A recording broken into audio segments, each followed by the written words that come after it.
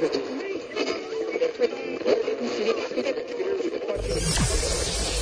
ready for unique, rare, and little-known treasures from the golden age of radio. You're listening to The Amazing World of Radio with Adam Graham. Welcome to The Amazing World of Radio. From Boise, Idaho, this is your host, Adam Graham.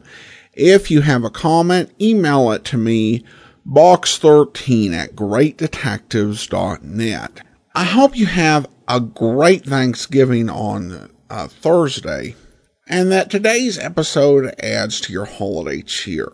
Well, I had some ideas of what I might like to do for this special. When I found out about the existence of today's program, I knew that this is just the perfect thing for the amazing world of radio.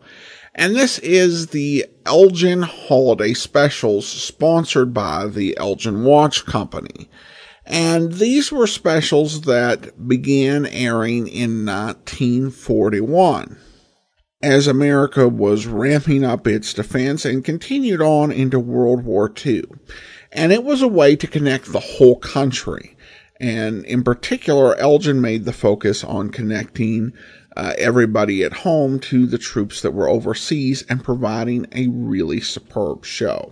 The Elgin Christmas and Thanksgiving specials continued until at least 1948.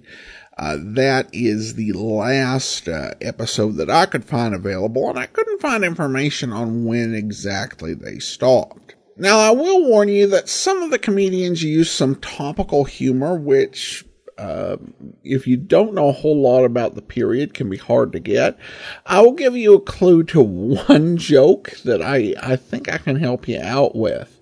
One thing to remember, and it comes up in the course of this episode, is that Henry Wallace, who was FDR's vice president during his third term and was replaced with Harry Truman, and also had been a member of the cabinet, was looking to start a third party. With that, I think I've told you about as much as I can, and this is a 2-hour program, and that's part of the reason why we're trying to get this out on a Sunday, so you can listen to it in pieces, or you can have some flexibility and find just the right time to listen to this or share it. The original air date, November 26, 1947. Let's go ahead and take a listen to the Elgin Thanksgiving show. Hint Hunt, presented by the makers of Chiffon Flakes and Armour Canned Meats, and Lum and Abner, presented by the makers of Alka-Seltzer, usually broadcast on Thursday afternoon over many of these stations, will not be heard today due to the special broadcast which follows immediately.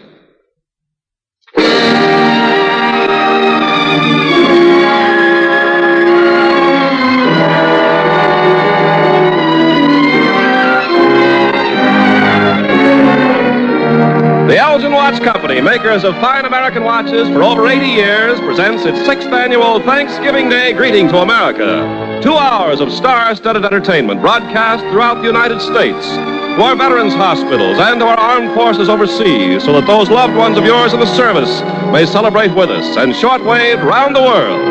In the next 2 hours, in the order of their appearance, Elgin brings you Don Ameche, Alan Jones, Jimmy Durante, and Garry Moore. Mary Jane Smith, Sir Lancelot, Larry Storch, Margaret Whiting, Vera Vague, the Page Cavanaugh Trio, Bob Sweeney and Hal March, the Doctors of Harmony, Hootie Menuhin, Jack Benny, Mr. Kitzel, Red Skelton, and the Elgin Orchestra and Chorus under the direction of Louis Silvers. And here is your host for the full 2 hours, Don Ameche.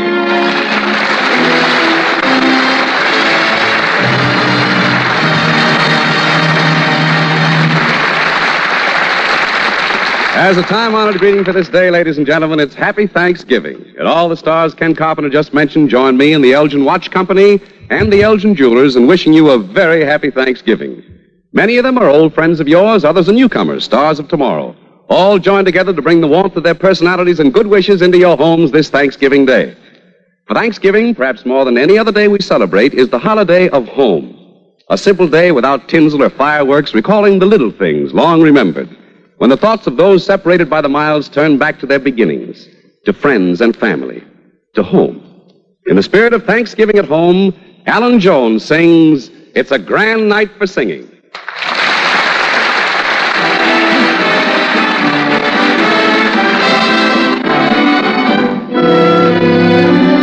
It's a grand night for singing. The moon is flying high, and somewhere a bird who is bound he'll be heard is throwing his heart at the sky. It's a grand night for singing. The stars are bright above. The earth is aglow, and to add to the show, I think I am falling in love. Falling in love. Maybe it's more than the moon. Maybe it's more than the birds. Maybe it's more than the sight of the night in a night too lovely for words. Maybe it's more than the earth, shiny and silvery blue. Maybe the reason I'm feeling this way has something to do with you.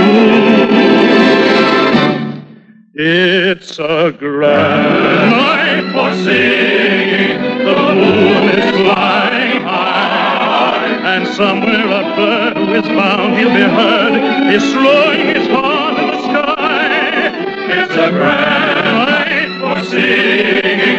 The stars are right above. The earth is aglow, and to add to the show, I think I am falling in love. Falling, I think that I'm falling in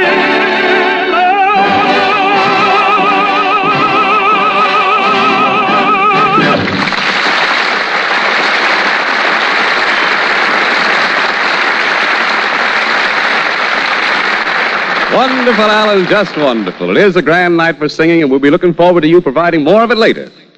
Wherever you find song, you'll find laughter. And Elgin's 2 Hours of Stars wouldn't be complete without the laughter generated in millions of American homes by two gentlemen known as the Nose and the Haircut. Reunited for the first time since they acquired shows of their own, Elgin is particularly proud to be able to bring Jimmy and Junior back together again this Thanksgiving. Here's the younger half of the partnership, a young man who often pays $1 for a haircut, but seldom gets clipped for the $64. Garry Moore.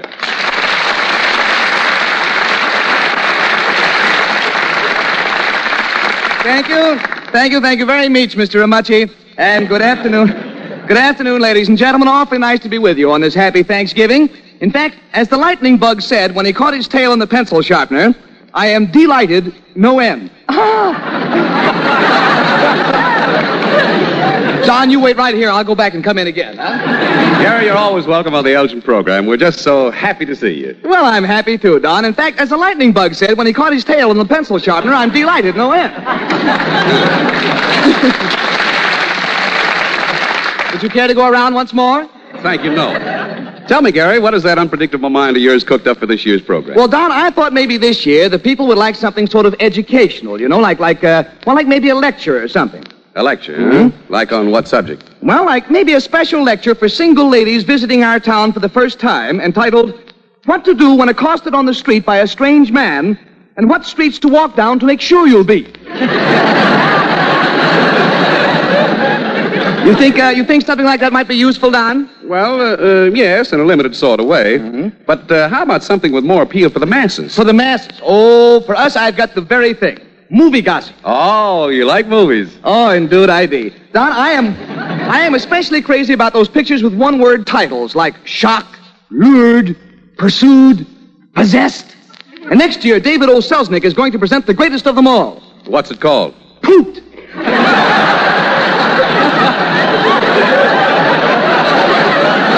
I don't know, it should be just Ginger Peachy.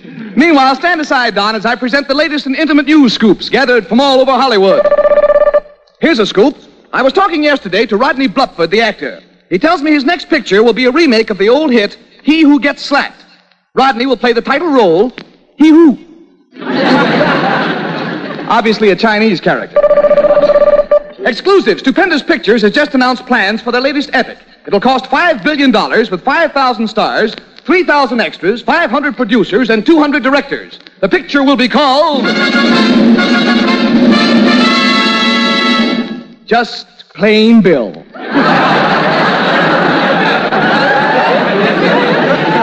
Attention! I was talking to Orson Welles yesterday as he sneaked down Hollywood Boulevard, trying not to attract any attention. He was riding a flamingo side saddle.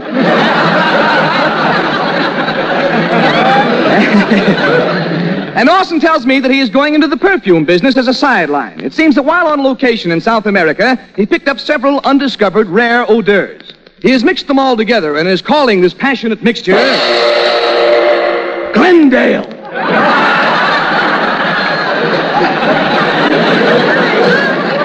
Sounds just fine. This perfume, friends, will come in 3 styles for 3 different types of girls. The first one is for very smart, sophisticated girls. It's called Yes.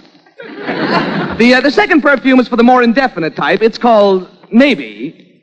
And the third type is for very dumb girls. It's called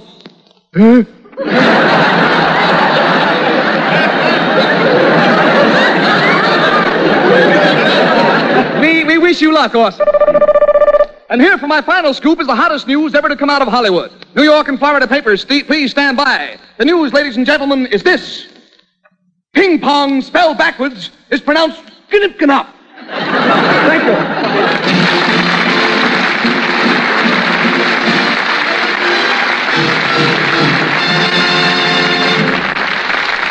Gary, I don't know what I wouldn't give to hear that all over again. Oh, thank you, Don. I wouldn't give anything either. Besides, I haven't the time, old man. I'm expecting a phone call. A phone call? Oh, from an old sweetheart? Don, you couldn't have phrased it more neatly.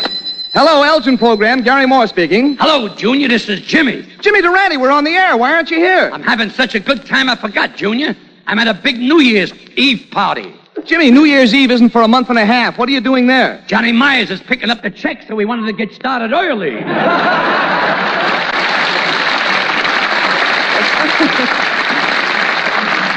Well, slip into something loose and come down here right away.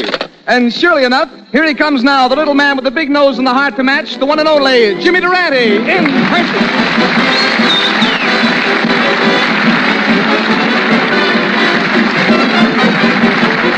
Gotta start off each day with a song. Now even when things go wrong, you feel better, you even look better.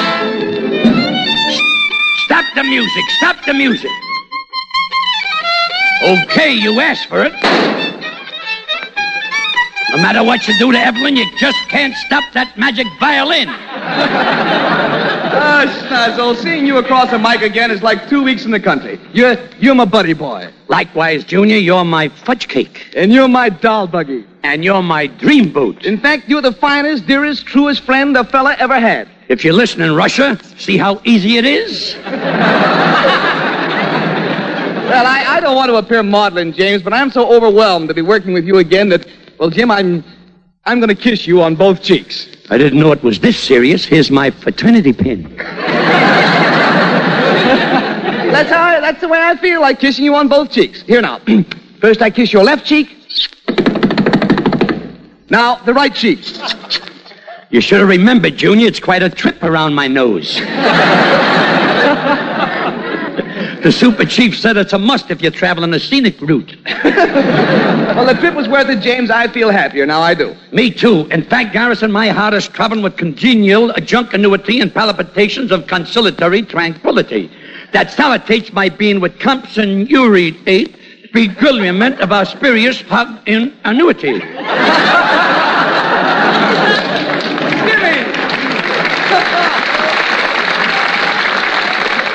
Oh, Jim, how can you say a thing like that? I just opened my mouth and hope for the best. Well, I'm glad to see you the same old schnozzle. Tell me, James, what's new with you since we've been separated? Junior, things have been going from bad to bedlam. Yeah? For one thing, the new fashions the women are wearing leave me in a continual state of non-compass mental.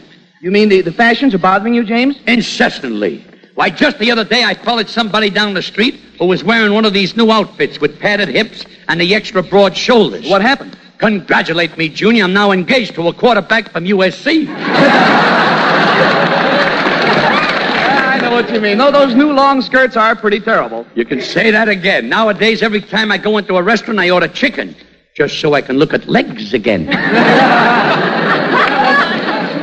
That's life, I guess. But say, Jim, I have a note on my cuff here to apologize to you. I'm sorry I was too busy to get to your party last night. I'm sorry, too, Junior. The joint was amuck with exuberant. Thought I could have went a little further without missing.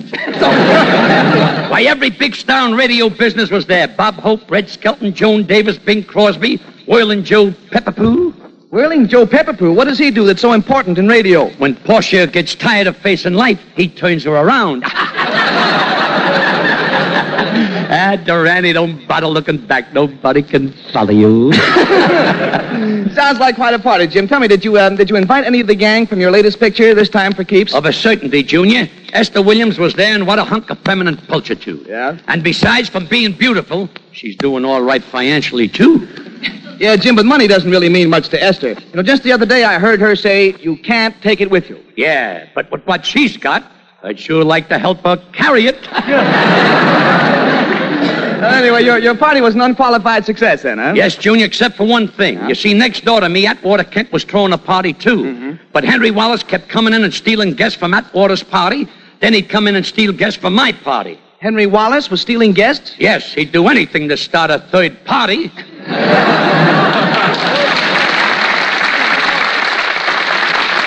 Now, there's a joke that is fraught with no significance. I agree totally. Besides, James, it's time for us to get to work. What do you want to do for the people this year? With me, it's immaterial. Maybe they'd like a little music. Well, maybe. I'll ask somebody in the band. Say, you there with the oboe, you've heard us play and sing before. How do you feel about us doing a musical number? I'm feeling mighty low.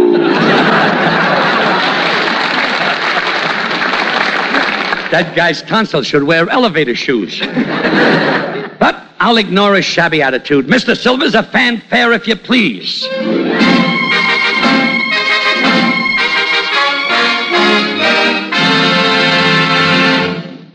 Ladies and gentlemen, I shall now sing a song at the piano, accompanied quietly by Garry Moore at the drums. Wait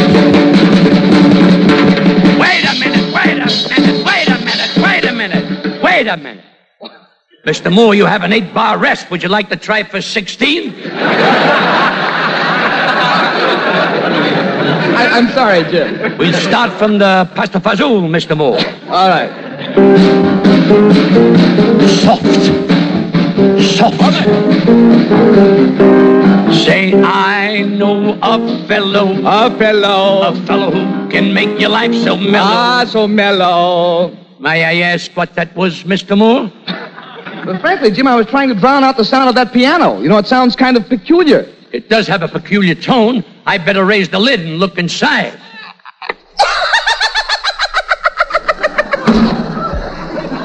Sorry, Princess Elizabeth, I didn't mean to disturb your hideaway.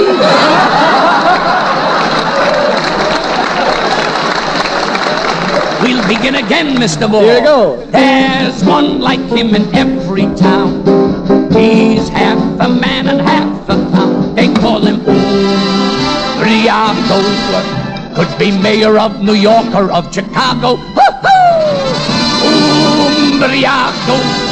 Razors came from Portland, Maine to San Diego. Junior.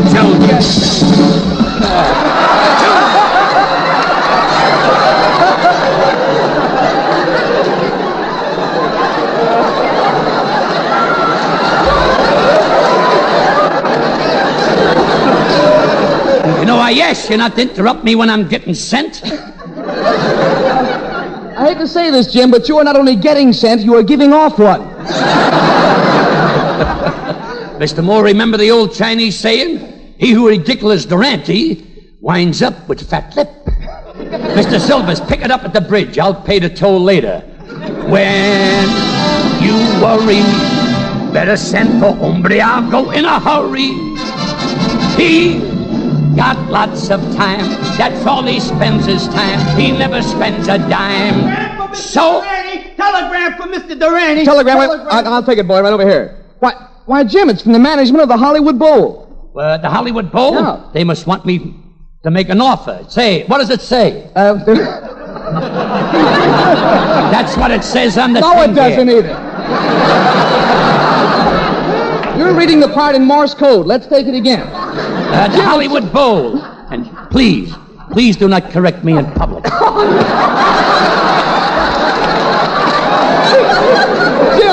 telegram is from the management of the Hollywood Bowl. Hollywood Bowl? They must want to make me an offer. I phrased it for myself. What does it say?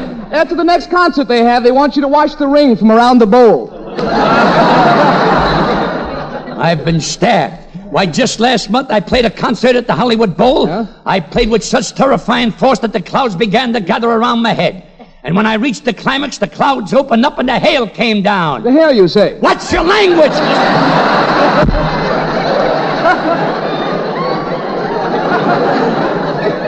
You know, you can be transcribed for a more inconvenient time. Continue, Mr. Silvers. So, when you feel low, better send for my friend Umbriaco. Let me hear that band. Umbriaco could be mayor of New York or of Chicago. Umbriaco. Razors came from Portland, Maine to San Diego.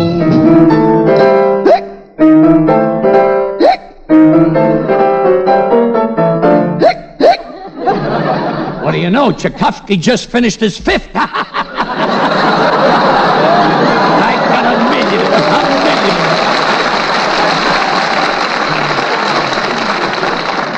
When you're worried, better send for Umbriaco in a hurry.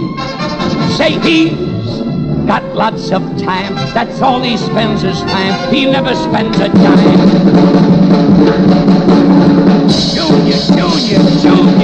Junior.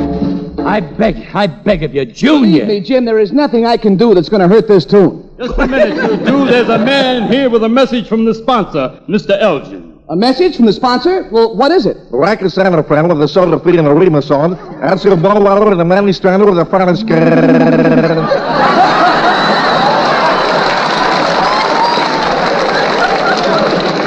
Well, if that's the way he feels, okay. Junior, what was the message? That was Mumbles. We've just been replaced by his quartet. Let's go home, Mr. Durante. Let's go, Mr. Moore. So, when you feel low, better send for my friend Umbriaco.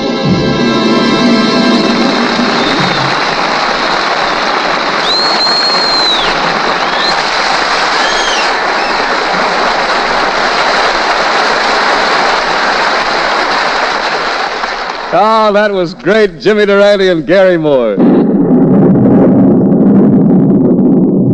Say, Ken, do you hear that? Don't tell me it's raining. Oh, Don, you know it couldn't be raining here in California. Our sound effects man is merely helping me illustrate for our listeners the little-known fact that it can rain inside your watch. Yes, in spite of all possible protection, it can rain inside your watch, for there's air in your watch. When, like the air outside, it's humid and then there comes a sudden drop in temperature, a droplet of moisture can form inside the watch case, a miniature rainstorm. The result, sometimes very quickly, sometimes later, ping goes the mainspring, weakened by rust. But now Elgin watches have a miracle mainspring that will not rust. Not only rust-proof, the DuraPower mainspring holds its springiness indefinitely for greater accuracy through the years. Elgin's new DuraPower mainspring actually eliminates 99% of watch repairs due to steel mainspring failures. Only Elgin watches have DuraPower mainsprings, and at no extra cost to you. Elgin with its beauty and style leadership. Elgin with its time to the stars accuracy. And now Elgin's exclusive DuraPower mainspring. You can be sure the loved one you surprise with a watch this Christmas will be so much happier with an Elgin. Look for the symbol DP on the dial, the symbol of DuraPower mainspring. But shop early for your gift Elgins. They're America's most wanted watches, and the demand far exceeds the supply.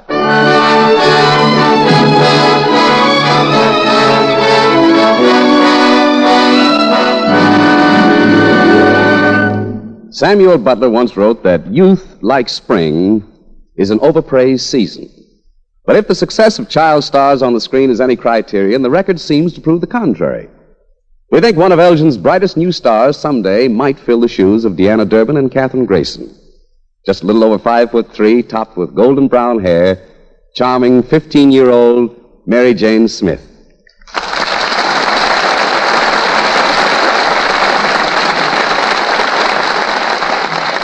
Mary Jane, ever since I heard you sing the part of Snow White on the air with Charlie McCarthy, you've been one of my favorite youngsters. Thank you, Mr. Ameche. You've always been one of my favorites, too. Among the older actors. The older actors? Mary Jane, I've made love to Myrna Loy, Loretta Young, Joan Bennett, and Jean Tierney. Gee, no wonder you're always smiling. Well, from what I've heard from MGM about your singing, Mary Jane, you have plenty of reason to be smiling yourself these days. Tell me, has singing on the screen always been your big ambition? No. Someday I hope to sing at the Metropolitan. I've already memorized the scores of 7 operas. Oh, that's quite an achievement. I can't even remember the ball game scores. Well, if you've forgotten the score of the World Series, it was 4-3. 4-3. How'd you happen to know that? I'm from Brooklyn. We were robbed. Well, it looks to me like Brooklyn finally has a winner. Tell me, have you made any pictures yet, Mary Jane? No, I'm still taking vocal lessons and going to school on the lot. Every day I eat lunch with Dean Stockwell, Claude Jarman Jr., Elizabeth Taylor, or Margaret O'Brien. Why don't you join me someday? Oh, I'd love to. Let me know when you're eating with Lana Turner. In the meantime, Mary Jane, I'd like to invite all our listeners to join me in listening to you sing the beautiful O Luce di Quest'anima, O Light Divine That Shines from Love, from the opera Linda di Chamonix. Elgin is proud to present the talented young coloratura discovery, Mary Jane Smith.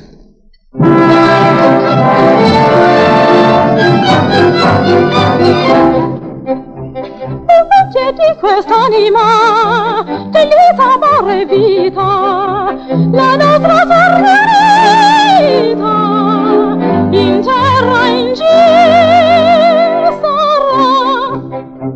Te viene a me riposati, su questo cor che t'ama, che te sospira e ama, e per te sorvivrà.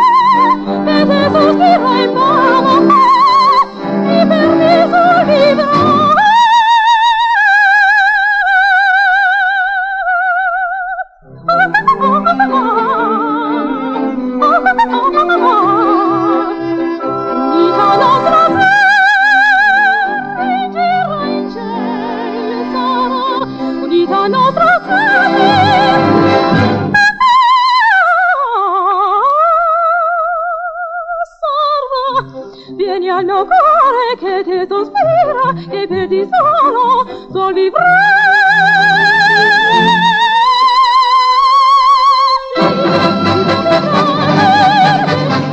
Vieni, vieni, vieni, vieni.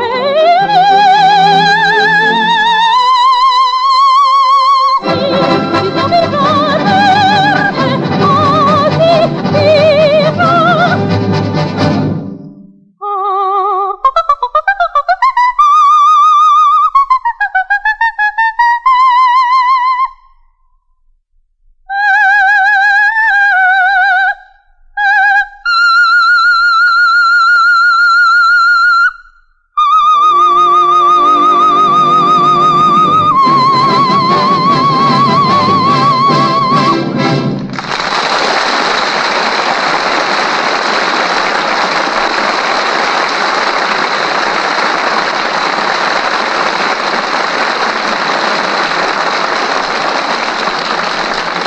Oh, that is beautiful, Mary Jane, just beautiful.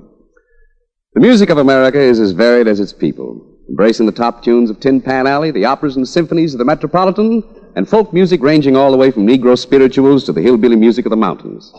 One of our most recent arrivals is calypso music. And with us today on Elgin's 2 Hours of Stars is the man who introduced and popularized it in this country, Sir Lancelot.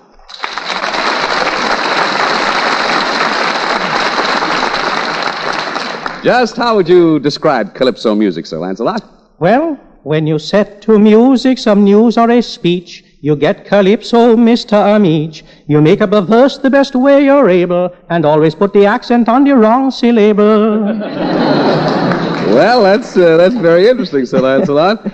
Are there any items in the news you could put the wrong syllable on right now? Oh, yes. For example, with the new telescope at Palomar, they can see much more of every star. So the men up there, as soon as they're able, will probably peek at Betty Grable.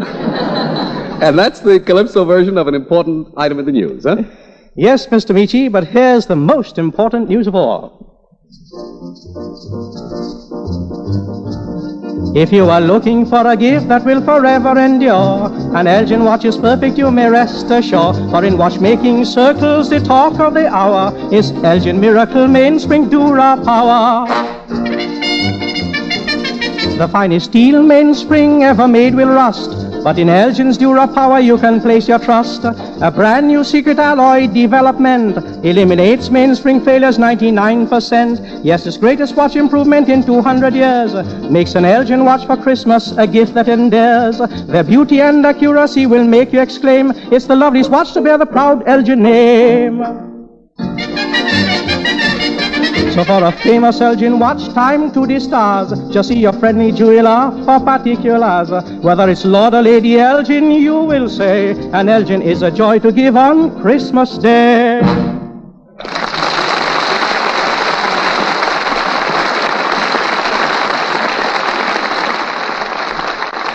Thank you, Sir Lancelot. It was just 2 Thanksgivings ago that a 21-year-old sailor returned from active duty in the South Pacific and made his debut as an unknown entertainer here on the Elgin program. Since then, his remarkable talent for mimicry has won him a star in his dressing rooms at nightclubs throughout the nation. He's back with us this Thanksgiving, this time a star himself, Larry Storch. Keeping track of Larry today would be quite a task, for he's equally adept at impersonating James Cagney, Winston Churchill, Peter Lorre. Please, Mr. Ameche, don't even mention the name of Peter Lorre. In school, they used to say while the other children were erasing the blackboard, I was erasing the teacher. Everyone thinks I'm a treacherous, cold-blooded killer. Peter Lorre, a killer? Oh, that's nonsense. Of course you're not a killer. Why, I'd be proud to have you as a friend. Here, let's shake on that. That's wonderful, Mr. Ameche. Just a moment till I wipe the blood off my hands. Blood off your hands? Oh, then it's true. You are a killer. Yes. But Humphrey Bogart here forced me to do it. Humphrey Bogart? Yeah, Humphrey Bogart, Ameche. We had a pretty tough customer. First, we bumped him off. And we tied a rope around his neck and hung him. And we took an axe and cut his head off. Well, how could you do such a thing? You know a better way to kill a turkey? Oh, kill a turkey? Oh, I thought you were talking about killing a man. What? For Thanksgiving? We tried that once, but it didn't work out. It didn't work out? Yes. No drumsticks. Well, goodbye, Ameche. Oh, now, wait just a minute, man. You're not leaving so soon. Yeah, we got a date with some coppers down at the station house. They want to take a fast look at our identification papers. Well, will it take long? Oh, no. It's just a short pause for station identification. Yes, well, be sure to hurry back because the second half hour of Elgin's great 2-hour Thanksgiving Day Parade of Stars will start right after station identification. If this guy's leveling, Laurie, we better stick around. How about it, Carpenter? Is this a gag? Why, no. This is CBS, the Columbia Broadcasting System. This is KNX in Los Angeles. The Elgin Watch Company's 6th annual 2-hour Thanksgiving Day greeting to America, our armed forces overseas, and the men and women in our veterans' hospitals, and shortwave round the world continues with Don Ameche, Margaret Whiting, Vera Vague, Jimmy Durante, the Page Cavanaugh Trio, Bob Sweetie and Hal March, the Doctors of Harmony, Larry Storch, Yehudi Menuhin, Jack Benny, Mr. Kitzel, Alan Jones, Mary Jane Smith, Red Skelton and the Elgin Orchestra and Chorus under the direction of Louis Silvers. Again, your host for the full 2 hours, Don Ameche.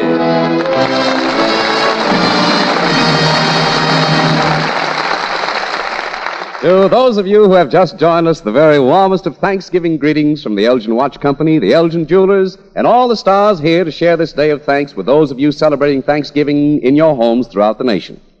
Some of our stars were on hand that first Thanksgiving after Pearl Harbor, when Elgin's 2 hours of stars was a greeting to our boys and girls far away and lonesome overseas in the service.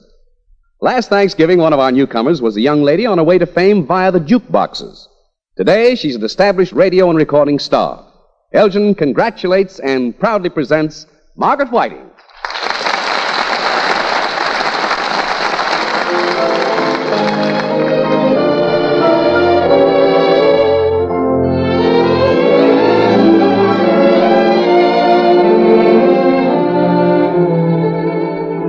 Who knows how much I love you? You do.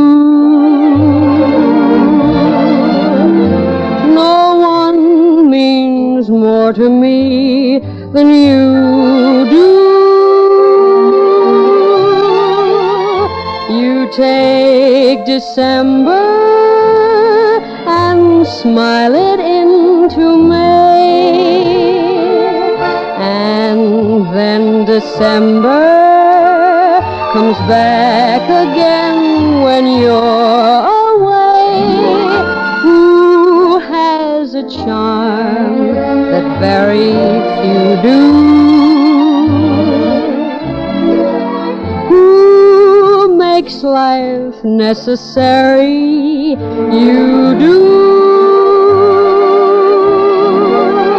And who can take my dreams and make my dreams come true? Don't give me 3 guesses, one will do.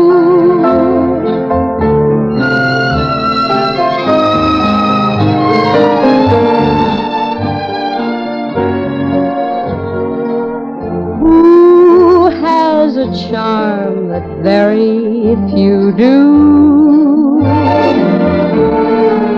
Who makes life necessary? You do.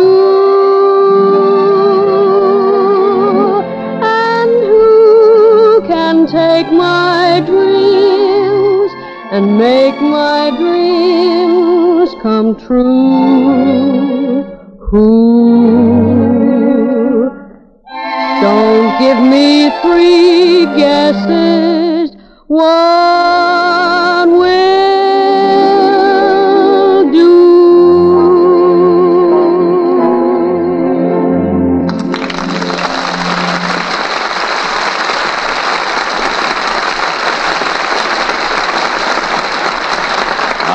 That's smooth as silk, Margaret. I understand since you last joined us here on Elgin's 2 Hours of Stars, you've gone and got yourself a radio show with Bob Crosby. That's right, Don. Bing has Barry Fitzgerald and Bob has me. Bob introduced you to Bing yet, Maggie? Oh, yes, we met just a few days ago. I was helping Bob pick out a set of trains for his kids when we ran into Bing. Bing was buying a train, too. Oh, really? Which one did Bing buy? Well, I think it was the Union Pacific. Sometime you want to watch him pick a Thanksgiving turkey out at Santa Anita. Out at Santa Anita? Yeah, he makes the butcher race his 8 best birds around the track before he picks the winner. Well, I hope that's not your system, Don. No, I'm the old-fashioned type, Maggie. We get our bird right from Rice's farm. You know, one of those overstuffed old turkeys that runs around all aflutter and excited, tail feathers sticking out and gobbling. Oh, Mr. Ameche! Vera Bain!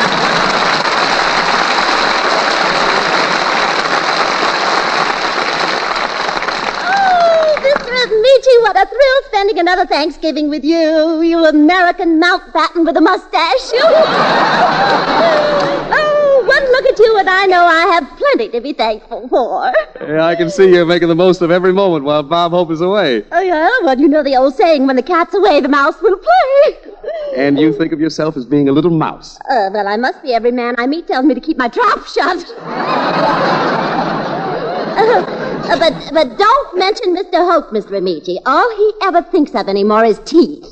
Everyone on his program was so embarrassed when he heard they made that terrible faux pas at Princess Elizabeth's wedding. My goodness. Really, what did he do? Oh, when he heard Elizabeth wore a crown, he tried to get her to brush it with Pepsodent.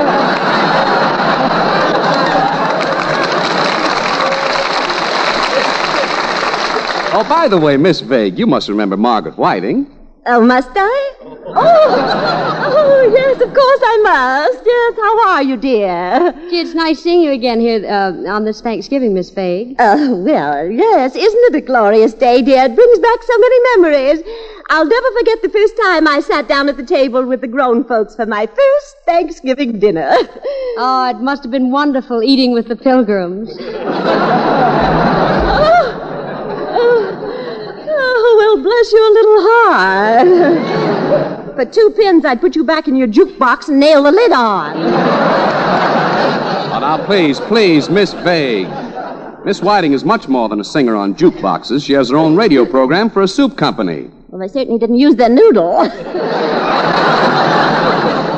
You know, of course, Miss Whiting, that your sponsors asked me to pose for their soup ads. Yes, I heard about that. Miss Mock Turtle of 1947.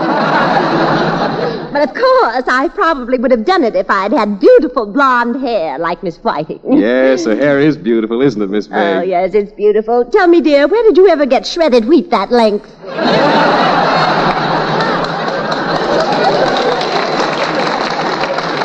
Now, Miss Vague, aren't you forgetting today is Thanksgiving? Oh, you're right, Mr. Ameche. I'm sorry. I'm sorry, Miss Whiting. After all, we girls have to stick together if we expect ever to take over this man's world, don't we?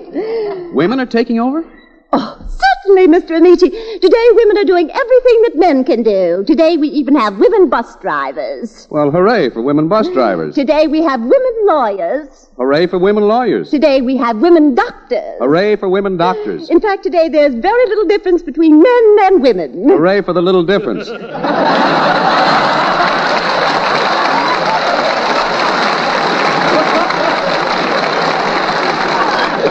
Don, I don't think you're taking Miss Vague seriously, and she's right. Well, of course, Mr. Ameche. Of course I'm right. Now, don't you be surprised, Mr. Ameche, if we even have a woman president one of these days. I'm seriously thinking of running for the office myself. You mean you want to run the country? You want to rule the roost? Well, certainly, if it's got the right kind of rooster.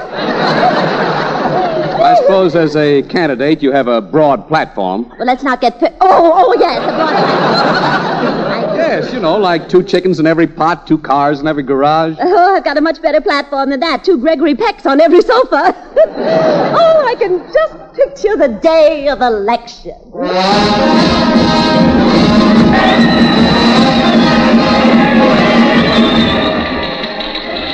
Here's your latest news on the election returns. Republicans admit defeat. Agree that from now on, Dewey will only be a weather report. Latest report from Washington. Democrats admit defeat. Truman fails to sweep country. Vague cleans up. Ladies and gentlemen, attention. Miss Vera Vague is our new president. The ship of state now has a woman driver at the wheel. All ships head for the nearest harbor. And now we take you directly to the White House for an interview with the new president. Madam President, I'm Carpenter from CBS. How does it feel to wear the pants of the United States? Well, confidentially, they're a little tight around the Deep South. Well, Madam President, you must have dabbled in politics for years. Oh, yes, indeed. As a little girl, I collected Hoover buttons. I still have them. Oh, they must be very close to you. Oh, they certainly are. They hold up my bloomers. Excuse me, Mr. Carpenter. Excuse me, please. Come in. Oh, it's you. You've finally come. Well, what is your answer? No, and no. You won't reconsider? No. Who was that? Mrs. Wyszynski. I must remember to get a new hanky. My bugle was a little out of tune. Why, it's James Durante, my Secretary of the Treasury and Guardian of the Exchequer. Where have you been? I've been getting dressed for our meeting. Don't I look like I just stepped out of Bond Street? You look more like you stubbed your toe in Nightmare Alley. Please, if I had starch in my sweatshirt, I'd be this month's man of distinction. About time you arrived, young man. I've had a terrible day trying to get the Supreme Court to get that new look. They refuse to lower the hems on their black gowns. Too bad. Too bad. I noticed last week that one of the justice' gown was so short, his ipso facto was showing. Tell me, Mr. Durante, how is everything going at Fort Knox, please? Ghastly. I had to spend the whole day cleaning. For the past 20 years, the Democrats have been sweeping all the gold dust under the rugs. Oh, be careful you don't lose any of it. There's more gold at Fort Knox than any place in this world. I can see you haven't been to General Meyer's house lately.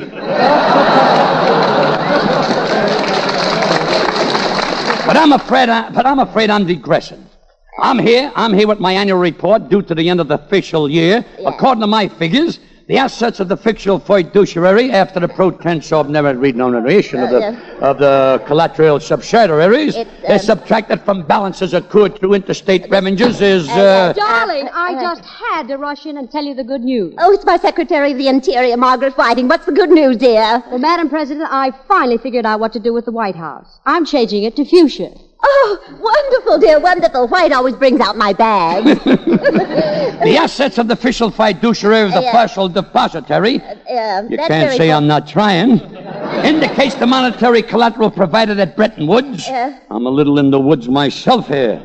When total against allowances accrued in lieu of liabilities... And another thing, darling, is provided in the vague plan, I'm sending hair curlers to Africa, lipsticks to the Eskimo, and face powder to Saladonia. Saladonia, where's that? Well, it's a very small country. The people don't smoke, drink, or neck.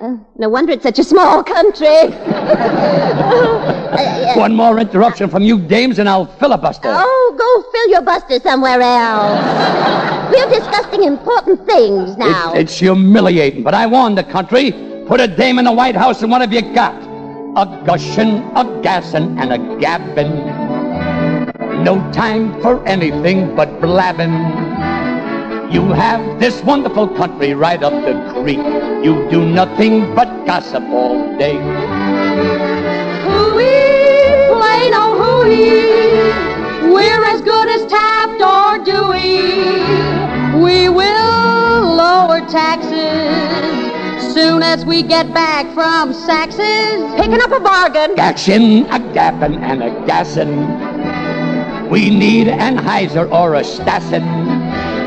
We'll start a Senate investigation, and then we can start in on gapping again.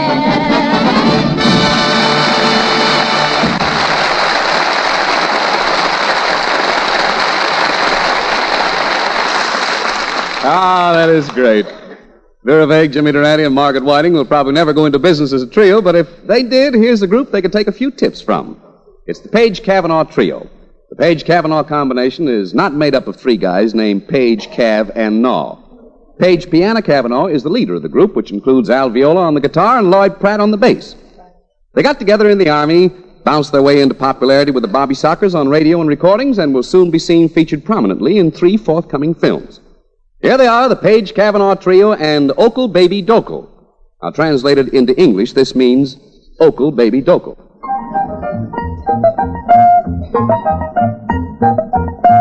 Okle baby dokle, like a baby you, if you local baby dokle, like me. Okle baby dokle, like a hug you, if you local baby dokle, hug me. Okle baby dokle, like a kiss you, if you local baby dokle, kiss me. Okle baby dokle, like a tender you, if you local baby dokle, tenderly. If your love words won't come out when you've got a lot to say, just talk to the one you're mad about in the Okle baby dokle way. Say, Okle baby dokle, like a love you, if you local baby dokle, love me. Okle baby dokle, like a marry you, if you local baby dokle, marry me.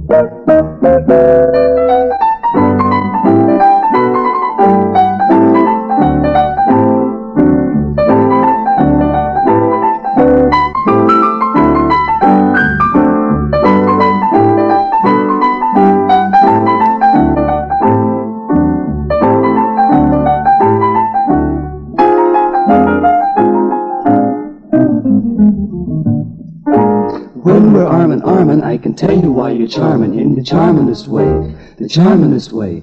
But when we're cheek to cheek and my speaking starts to weaken, this is what my heart begins to say.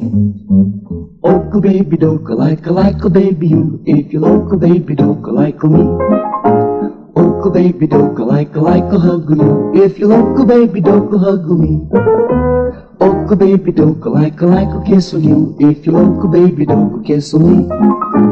Oka baby, doke, like a tender you. If you local baby, doke, tenderly. If your love words won't come out when you've got a lot to say, just talk to the one you're mad about in the Oka baby doke way. Say, Oka baby doke, like a love you. If you local baby doke, love me. Oka baby doke, like a marry you. If you local baby doke, marry me. Oka baby doke, marry me.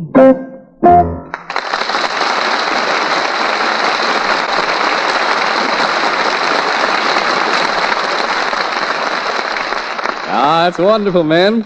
Page, I don't think you learned to play that way in the Vienna Institute of Music. No, Don, as a matter of fact, I went to Kansas State Teachers College. Flunked everything but advanced calculus. Well, how'd you avoid flunking advanced calculus? I didn't take it. Well, you might have slipped as a student, but you've certainly chalked up enough successes since then. How about an encore? Well, Don, this being the Elgin program, I think we have just a thing. Well, then let's get to it. She had 29 Cadillacs, 29 sables and sacks, but there was something she missed with no Elgin on her wrist. The lady from 29 Palms. She had watches that couldn't compare, constantly under repair, because the winders were busted, the mainsprings were rusted. The lady from 29 Palms. Then one day she heard about Elgin's and Durapar mainspring design. It no rusting. She put in her order for 29. The lady was really no sap. She sold all her autos for scrap. And now her 29 fellas are holding out their arms to the lady from 29 Palms. Now they've got time on their hands. It's an Elgin so grand. Don't need the lady from 29 Palms.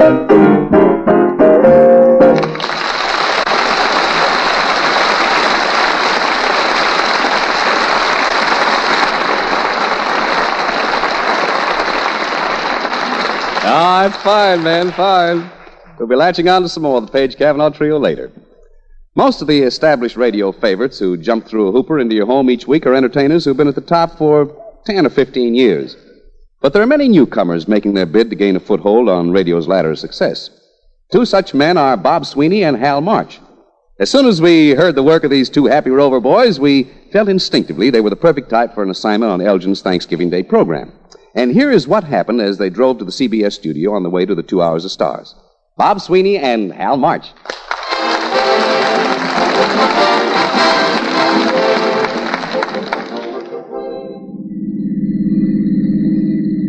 Well, Bob, this is the big day, right? It sure is, Hal. How do you feel? A little nervous. Well, you shouldn't be, Bob. The trouble with you is you don't have any poise, any confidence. What is it that gives a man joie de vivre, savoir-faire, Roubaix bleu, parlez-vous? Oh, I don't know about you, but strawberries do it to me. Well, just relax. You'll be all right, Bob. What are we supposed to do in this Elgin show, Hal? Well, Bob, you know how in baseball, when the bases are loaded, they send in the cleanup man to win the old ball game? Yeah. Well, Don Ameche told me that's us. Oh, that's swell. That's only fitting. Well, here's the studio, Hal. Good. Now keep your eye open for a parking place. Okay, Hal. Let's see now. Oh, there's a place, Hal. Huh? Oh, swell. Yeah. A little small, but I think I can squeeze in. Well, hold it, Hal. I'll get out and I'll direct you. Fine, go ahead, Bob. Okay, Hal. Now cut your wheels in and come back. All right. Yeah. Back some more. Come on. Back. Back. Come on, back.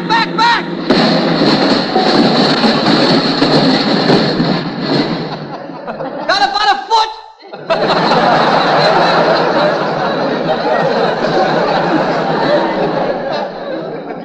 Well, that's close enough. Yeah. Got about a foot. Come on, let's get into the studio. Hey, Hal, before we go into the studio, would you like an for goodness sake sandwich? No, thanks, Bob. What kind of a sandwich? An for goodness sake sandwich. What kind of a sandwich is that? Well, it's 2 pieces of bread with a piece of bread in the middle. Oh, for goodness sake. See, that's what everybody says. Come on. Hey, let's just cut through the lobby here, huh? All right. I'll hold it, Bob. I want to check myself over before we go in. All right, well, here's a glass door over here, Hal. Oh, fine. Let's see now. There'll probably be some movies. Oh, Oh, there you are, March. Oh, yes, I agree with you. You beautiful bronze Apollo, you. Let's see now, what kind of condition are you in? Nails properly buffed, cuticles exquisitely trimmed, except for the left index, which is undergoing special therapy treatment. Hair neatly combed with the 6th and 7th waves cascading to the starboard.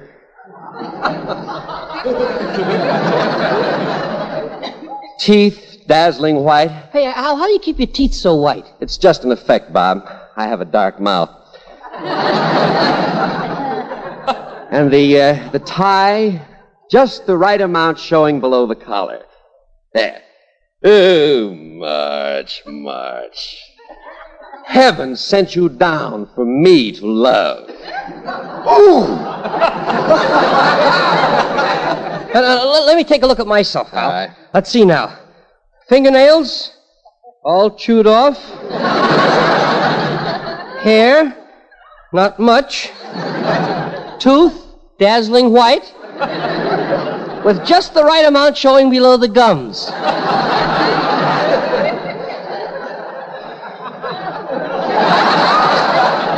All right, Bob, let's cut through the lobby here and get into the studio. All right, Al. Gosh, there certainly is a crowd in the lobby today, isn't there? Hey, you know, Hal, every time I walk through this lobby with you, I just get so proud. Oh, come now, Bob. No, really? no, honest, Hal. I'm so lucky to have a partner as smart as you. It's really a privilege. No, Bob, really. No, and handsome, too. But, boy, you're about the handsomest man in Hollywood. Cut it out, Bob. Not the handsomest, no. Really, and the best actor, too. Handsome and smart, and the best actor in the world. You're just wonderful. Get my hat, Bob. It flew right over there. Here you are, Hal. Thank you. Yeah. Well, kid, there's the studio. Now, when we get in there... Oh, just a second, Bob. Here come some friends of mine. Oh. Hiya, haircut. We're on the Elgin show today. Who is that, Hal? Garry Moore, the haircut, Bob. Oh. Hiya, voice. Bob and I are on the Elgin show today. Who's that, Hal? Frank Sinatra, the voice, Bob. Great guy. Hiya, nose. Doing the big Thanksgiving show today. Who's that, Hal? Jimmy Durante, the nose, Bob. Oh. Hiya, Fanny!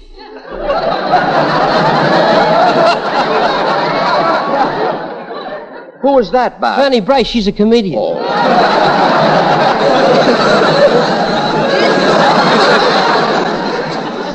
Come on into the studio, Bob. Okay.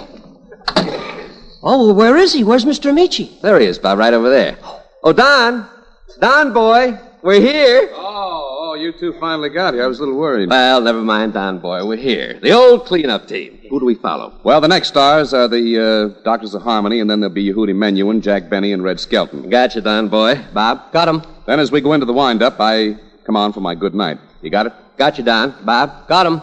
Then the announcer takes us off the network. Takes us off. Bob? Got him. Good. And everybody goes home to their Thanksgiving dinner. Then you come on.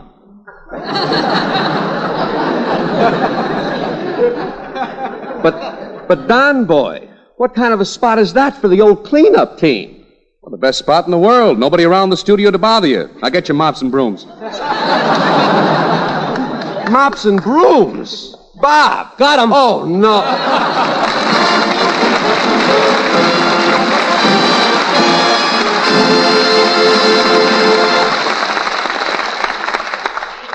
You don't have to go any farther than a picnic, party, or church social to find ample evidence that most Americans still get a kick out of raising their voices in song. Not long ago, the Society for the Preservation and Encouragement of Barbershop Quartet Singing in America was started in Oklahoma. Since then, it's snowballed into an international organization with 325 chapters in the United States and Canada. It was Elgin's privilege to honor the SPEBSQSA for preserving an American tradition by inviting the winners of their international competition to join us in celebrating this Thanksgiving. Complete with light suits and straw hats from Elkhart, Indiana, the world's best barbershop quartet, the Doctors of Harmony.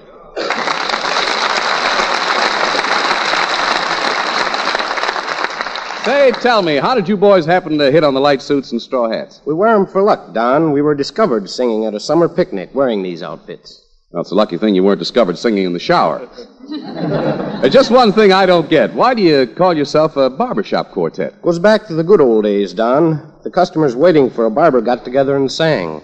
Or did they always sing in quartets? No, I sometimes understand it. Sometimes took a fifth to get them started. I see what you mean. And out of this came today's Society of Barbershop Quartets. Yes, only nowadays the object is to blend harmony and chords better than any other group. Sometimes we have as many as 5 harmonizing notes on one chord. And you always sing unaccompanied without piano or orchestra? Yeah, I think that's why we've never gotten a Christmas card from Petrillo. Well, I think you get plenty of Christmas cards. After all, our friends listening in at home have heard your medley of old favorites. Elgin presents The Doctors of Harmony. I had a dream, dear. You had one, too. Mine was the best dream. It was of you.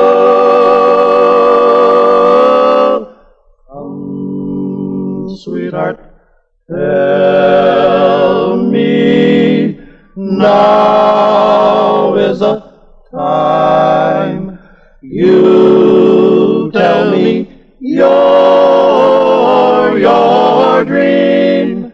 I want a girl just like the girl that married dear old Aunt. I care not for the stars that shine, I dare not hope to e'er be thine, I only know I love you. Love me, and the world is mine. Da-da-da-dum, da-da-da-dum, sweet Adeline, my Adeline, and my dear heart for you. In all my dream, your fair face beam.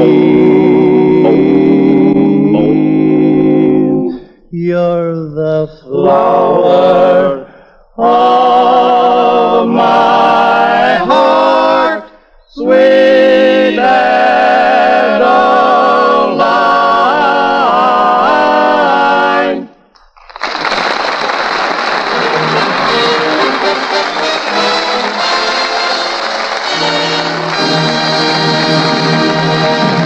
Thank you, Doctors of Harmony. That was grand. Oh, Don Ameche. Oh, Don, my boy. There you are. Don, in keeping with the festive spirit of the day, I have stopped by to wish you a very happy Thanksgiving. Or have you forgotten me? Forgotten you? Why, Frank Morgan, I couldn't forget you any more than I could forget Larry Storch. Where you headed, Frank? Oh, the same place everybody else is headed this time of the year, Don.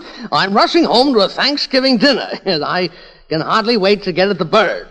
Can hardly wait to get at that old turkey, huh? Can hardly wait to get at the old crow. Oh, now, Frank, you're not serious. You are having a turkey, aren't you? No, Johnsy, no. Turkey is so expensive this year, we're having weasel. Weasel? Yes, I'm preparing it myself. It's quite an art. You have to keep it very moist before you cook it. Well, so long, Don. Frank, where you going? Out to wet my weasel.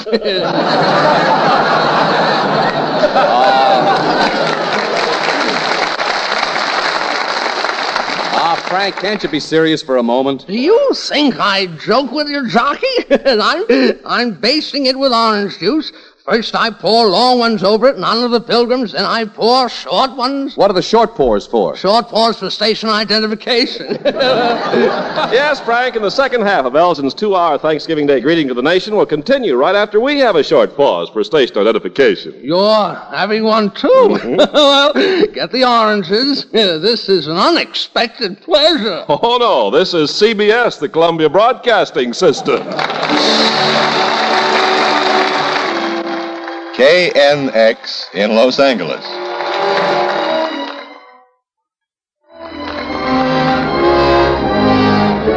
The Elgin Watch Company's 6th annual 2-hour Thanksgiving greeting to America, our servicemen, hospitalized veterans, and neighbors around the world starts at second hour. In the next 60 minutes, you'll hear Don Ameche, Yehudi Menuhin, Jack Benny, Mr. Kitzel, Alan Jones, Mary Jane Smith, Larry Storch, Margaret Whiting, Red Skelton, and the Elgin Orchestra and Chorus under the direction of Louis Silvers. And here's your host for these 2 hours of stars, Don Ameche.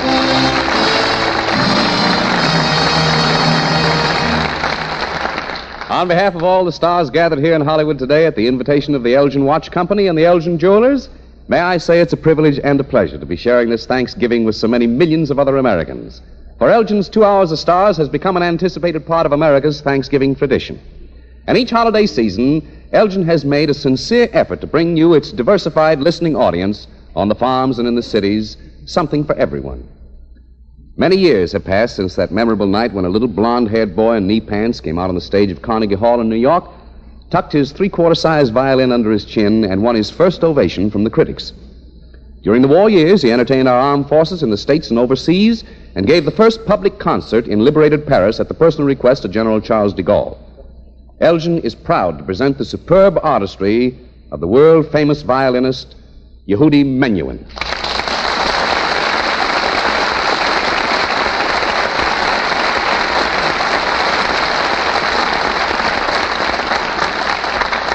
Accompanied by his sister, Yalta Menuhin, Mr. Menuhin plays Habanera by Sarasate.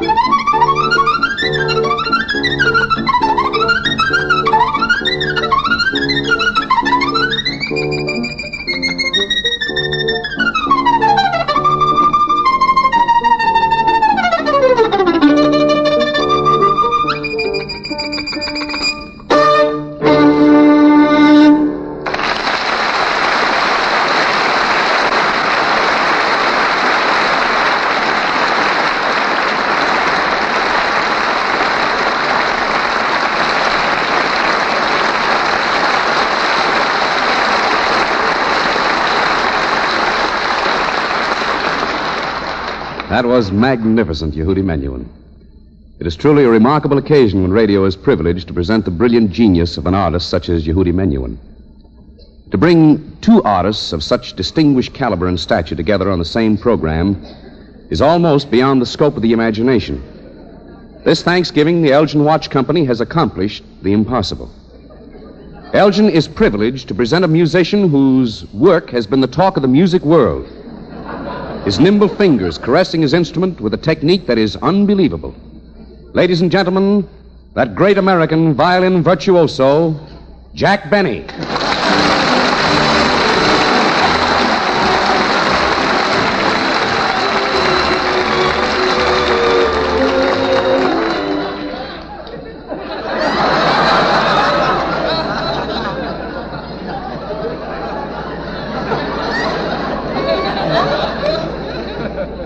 Thank you, Don Ameche. What I wouldn't give for his teeth when I eat my turkey tonight. You know, Don, I'm in a terribly embarrassed position as it just so happens.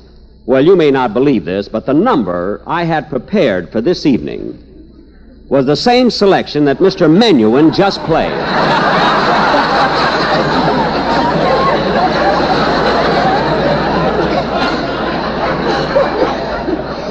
Really, I don't know what to do.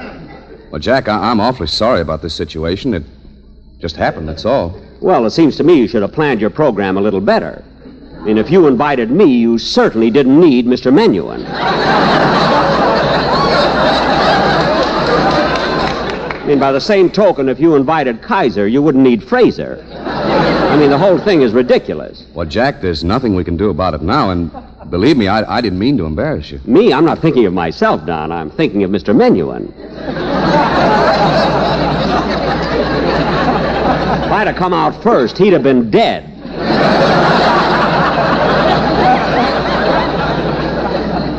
Well, anyway, ladies and gentlemen, as long as I have to play on the program this evening, I'd like to point out that Mr. Menuhin's violin and mine are entirely different.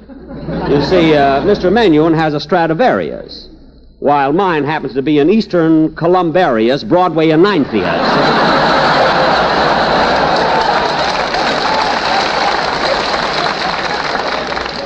You know, Don, I saved my money and bought this violin 40 years ago. 40 years ago? Well, Jack, I thought you were only 38. Don, I started saving money when I was a gleam in my father's eye. Anyway, ladies and gentlemen, I'm in a kind of a spot now. I hardly know what to do, as my selection has been, shall I say, nipped by Mr. Menuhin.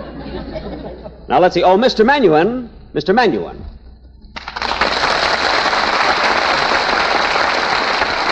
Yes? Mr. Menuhin, I'd like to introduce myself. My name is Benny. Benny? Yes, Jack Benny. Jack Benny? Oh, yes, how stupid of me not to recognize you. How's Ida?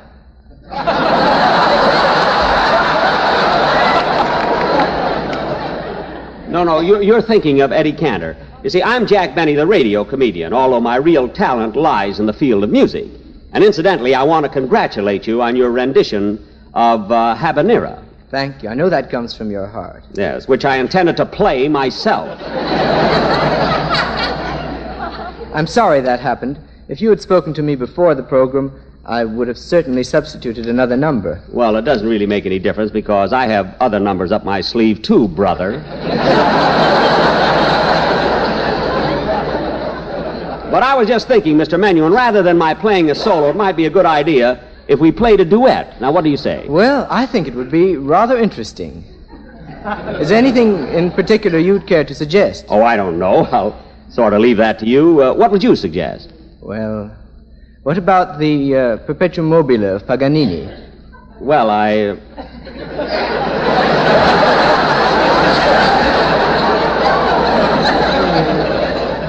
What was that, Mr. Menuhin?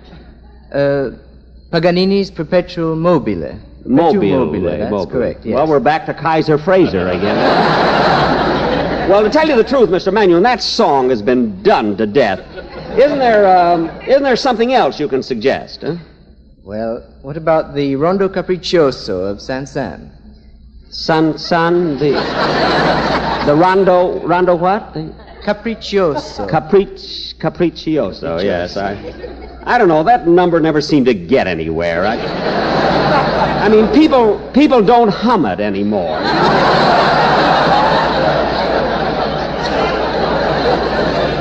Look, Mr. Menuhin, how about our playing Love and Bloom?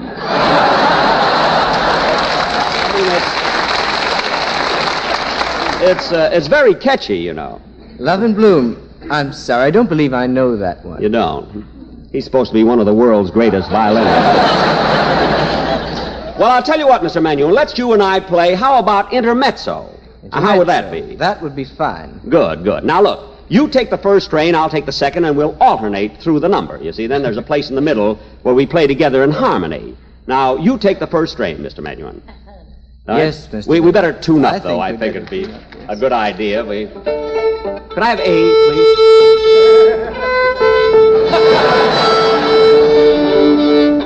Don't mind if I practice a little. Did you say that was an amati that you had there? Yes, an amati. Unless you got a good joke, I wouldn't go any further.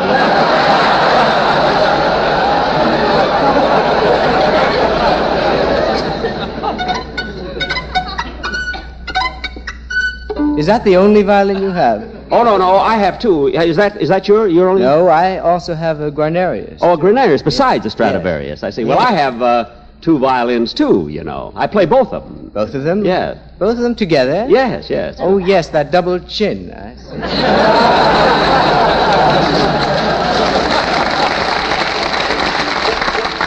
see. Could we have an introduction, please? You take the first thing.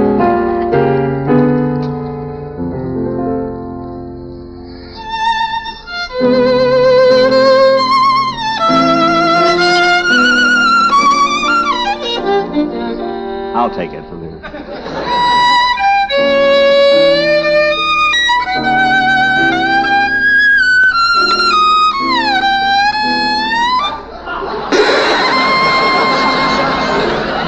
It's an old violin that I have.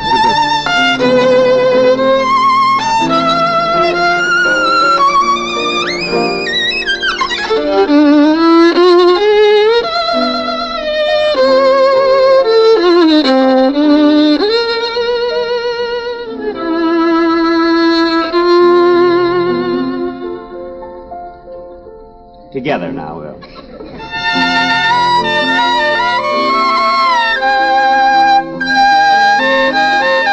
Honest, folks, can you tell the difference?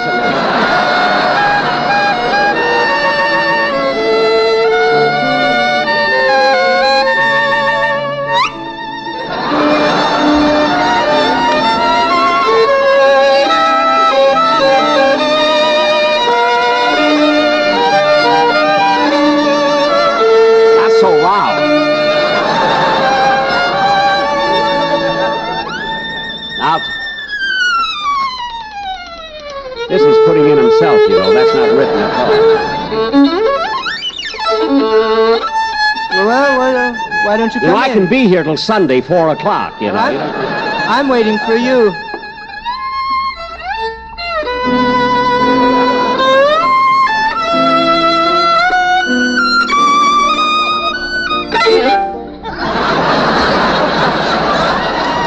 You don't do that fast, you're dead, you know.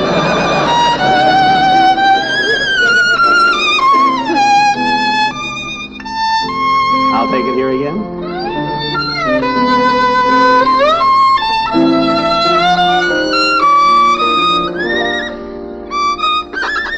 Oh, will you... Thank you very much.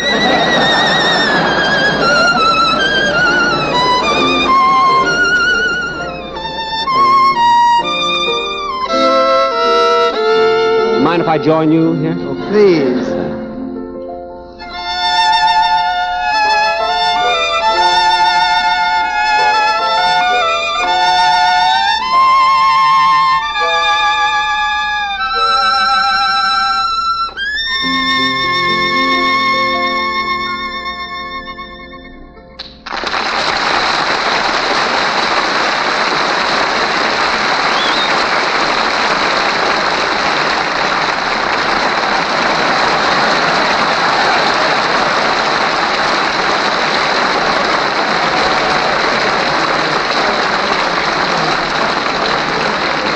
Ah, that is wonderful, Jack Benny and Yehudi Menuhin. Say, Don, isn't that Jack Benny's friend, Mr. Kitzel, applauding off stage over there? Well, yes, Ken, I think it is. You know, he might be interested in giving Jack and Elgin for a Christmas gift. I'm going to ask him. Oh, Mr. Kitzel! Somebody is calling Mr. Kitzel. Oh, hello, Mr. Carpenter. Hello. Well, hello, Mr. Kitzel.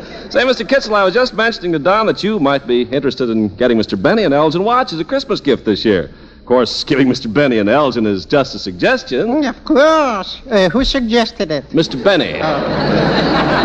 I'm sure you'll agree, Mr. Kitzel, it's an excellent idea. Excellent, yes. You know, Elgin now features the exclusive DuraPower Miracle mainspring. Made from an entirely new alloy that won't rust, it eliminates 99% of repairs due to steel mainspring failures. Just about how much would you care to spend on Mr. Benny's gift, Mr. Kitzel? With me, money is no object. Money's no object? If money was the object, would I be working for Mr. Benny? Well, regardless of the cost, there's no more cherished gift than an Elgin watch. And what a novelty for Mr. Benny, waking up Christmas morning and finding a lump in his stocking. Oh, pish-pash, a novelty, a lump in his stocking. With Mr. Benny's legs, he's got plenty lumps in his stockings. Well, an Elgin watch would make a wonderful change, Mr. Kitzel, for the new Elgin's amazing new DuraPower mainspring ensures greater accuracy and precision. It's just one of the many new features I'm sure Mr. Benny would appreciate. You know, when you really get right down to it, Mr. Benny is a man of wisdom. You know, Mr. Benny's sage. Yes, 28. No, I mean he's a thinker. Could be. Well, I don't have to say another word, Mr. Kitzel. The new Elgins speak for themselves. A timepiece that's unexcelled for beauty and skilled craftsmanship. You right, Mr. Carpenter, you right. You know who wants a pickle in the middle with the mustard on top for an Elgin watch for Christmas? I am going to shop. Say no more, Mr. Carpenter. You sold me on the idea, and I'm rushing out right now. To buy an Elgin for Mr. Benny? No, to buy an Elgin for Mr. Kitzel. Goodbye, Mr. Carpenter.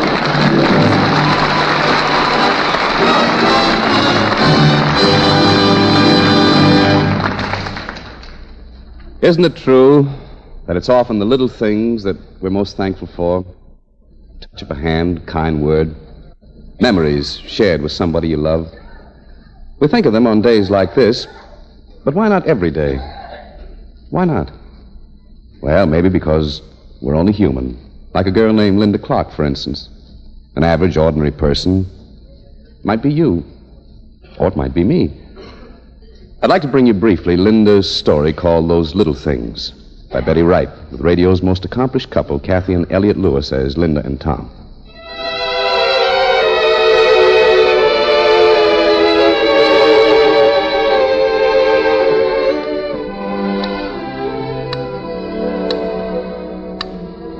Linda had no way of knowing that today might be her last on Earth. But I knew because, well, I'm her guardian angel. I tried to help her make it a good day. Every passing minute of it. But let me show you the kind of trouble we guardian angels have. Because already the clock is ticking off the seconds in what may be the start of Linda's final day on Earth. She and her husband Tom are still asleep.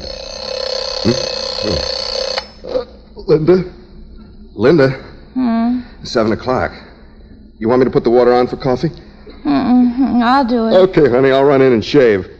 You sure you don't want me to get things started? No, thanks, Tom. I'll be up in just a second. Just a second. Just a second. Tricky little things, those seconds. Have a way of getting by before you've done the things you meant to. Because Linda meant to get up and get breakfast.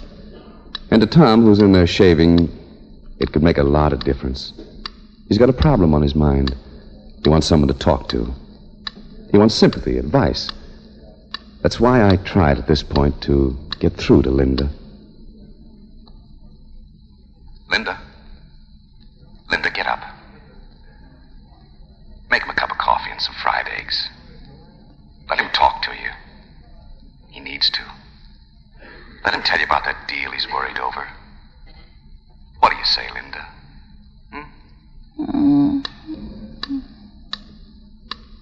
But Linda didn't hear me.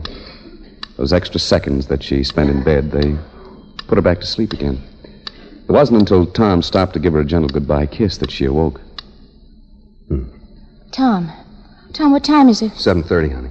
Oh, Tom, and I didn't get your Oh, that's breakfast. okay. I can always grab a bite downtown. Linda, you remember that man from Wichita that I hoped to close a deal with? Well, something's come up that's got me kind of worried. What did you say, honey? I'm sorry, I was half asleep. Well, that deal I was telling you about on Saturday. Oh, Tom, if it's 7:30, aren't you going to miss your bus? Well, I can always take a... Well, yeah, I guess you're right. Go back to sleep. And so, Linda, you went back to sleep and let another span of precious seconds pass, while Tom went to town with his unsolved problem on his mind and gulped a cup of coffee at the drugstore. And what did you do? You finally got up, bathed, dressed, had yourself a waffle, 3 slices of bacon with your egg, 2 cups of coffee. No wonder you're putting on a little weight, my dear. Then you made up your shopping list. Oh, what'll I have for dinner? I really ought to get something special that Tom likes. That's right, Linda. Make it up to Tom for not getting his breakfast. Now, let's see. He's always crazy for those French fried onions and a lean roast. Oh, the roast takes so much watching, takes so long to cook. I'll get something else that takes less time. Time. What's time for? Except to make some other person happy. Every precious second of it. Time isn't something that you save. It's something that you give. But anyway, you started for the store. On the way, you had to pass Mrs. Weber's house. Mrs. Weber had been sick in bed for 3 months. You had yet to visit her. And so I told you... Linda, drop in and see Mrs. Weber. Her house is just ahead. She's lonely, Linda. It's not easy being bedridden. She'd appreciate a visit. Oh, dear, I suppose I ought to stop in and see Mrs. Weber. That's a good girl, Linda. She'll wonder why I haven't been in. She came to see me when I was sick. Yes, she certainly did, and brought you flowers. Of course, she didn't have anything to do but visit. Besides, I hate to go in without bringing her something. Oh, now that's just an excuse. You know, it's company she wants. And on the other hand, I can't pass the house without going in. She'll see me. Yes, she sure will. Just another minute. So I think I'll cut across and down that side street. And so you took a precious second more and used it to neglect a neighbor. You didn't mean any harm. People don't when they pass up the little things. But it's the little things that count. Like the letter the mailman brought when you got back. Hello there, Miss White. Hope you've got some nice mail for us. Something with a check enclosed. Can't guarantee it. Here you are, 1 letter. Uh-oh. Just the opposite. Looks like somebody wants money. You were right, Linda. Somebody did want money. A relief organization asking for a contribution for the suffering in Europe. Money to buy clothes and food for those who had none.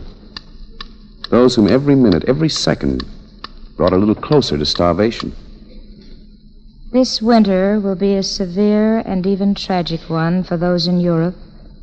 Children are starving. Their parents lack the strength to work, to rebuild a devastated land. Now, Linda, this is your chance. You can spare at least $5. Everybody's asking for money just when prices are so high. It takes all I can scrape together for necessities. You had a manicure last week. Cost you $1.50, remember? Maybe I can send $1.50. Oh, now, Linda, you can do better than that. I really should do better than that.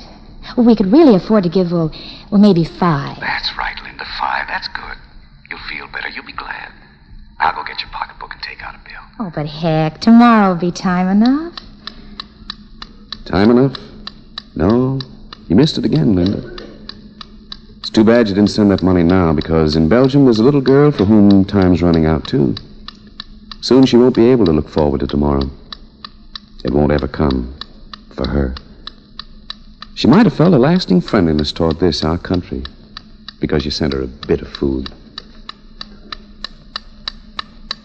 Remember, Linda, this may be your last day on Earth. One never knows. If you did, I think you'd act quite differently.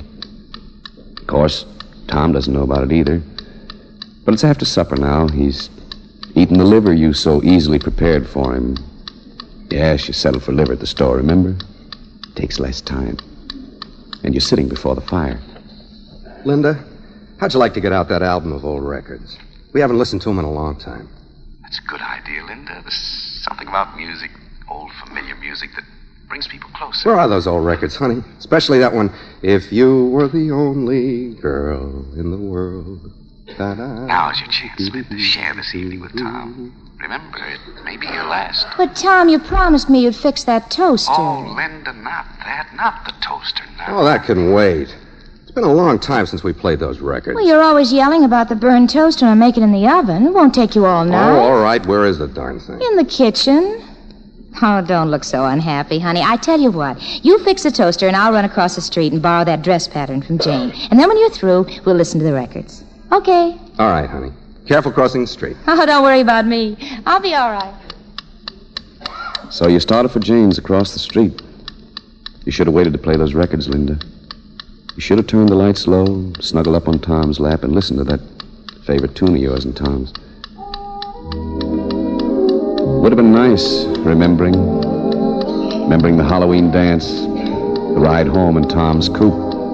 That was the first time he kissed you. Remembering the night you told your mother that he was the one, the happy tears in her eyes when you married him, the time you and Tom quarreled, and the time you came back for keeps, the baby you talked about, the plans you'd drawn up for your home. These were the little things.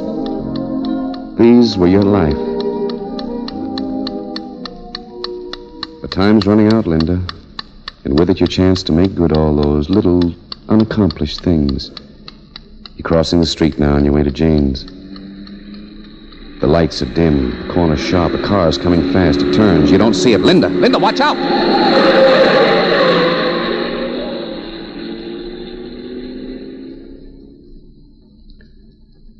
Well, folks, that's the story. The story about little things. Of course, nobody knows what day is his last day on Earth. Look at me. That's how I got here. Why, I'm Linda's guardian angel.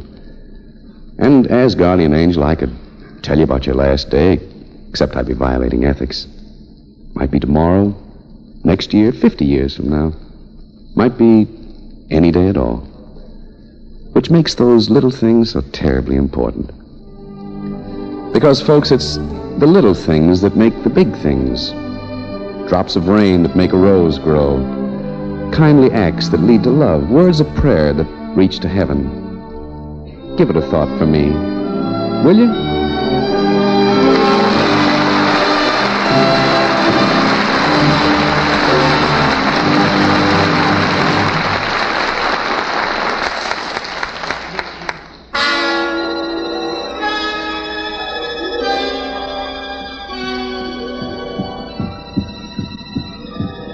You hear that sound? That's the beating of a human heart. Yes, a human heart, the pulsating mechanism that pumps steadily throughout the lifetime of each one of us. Now you'll hear a different kind of sound, the sound of time in its flight. The electrical impulse that produced that steady beep, beep, beep had its origin in the famed observatory of the Elgin Watch Company, the observatory that times your Elgin watch to the stars, time accurate to hundredths of a second. This time is the precise standard used by Elgin craftsmen while they're making, testing, and adjusting Elgin watches. Elgin Observatory time is also the official time of United Airlines. And now, to keep this star-timed accuracy, Elgin's new DuraPower mainspring gives a permanency of timekeeping performance and freedom from trouble never before possible in any watch. For this miracle mainspring completely overcomes rust, the greatest cause of mainspring breakage. The Elgin DuraPower mainspring eliminates 99% of watch troubles due to steel mainspring failures. Surely the person for whom you plan the gift of a watch this Christmas will be so much happier with an Elgin.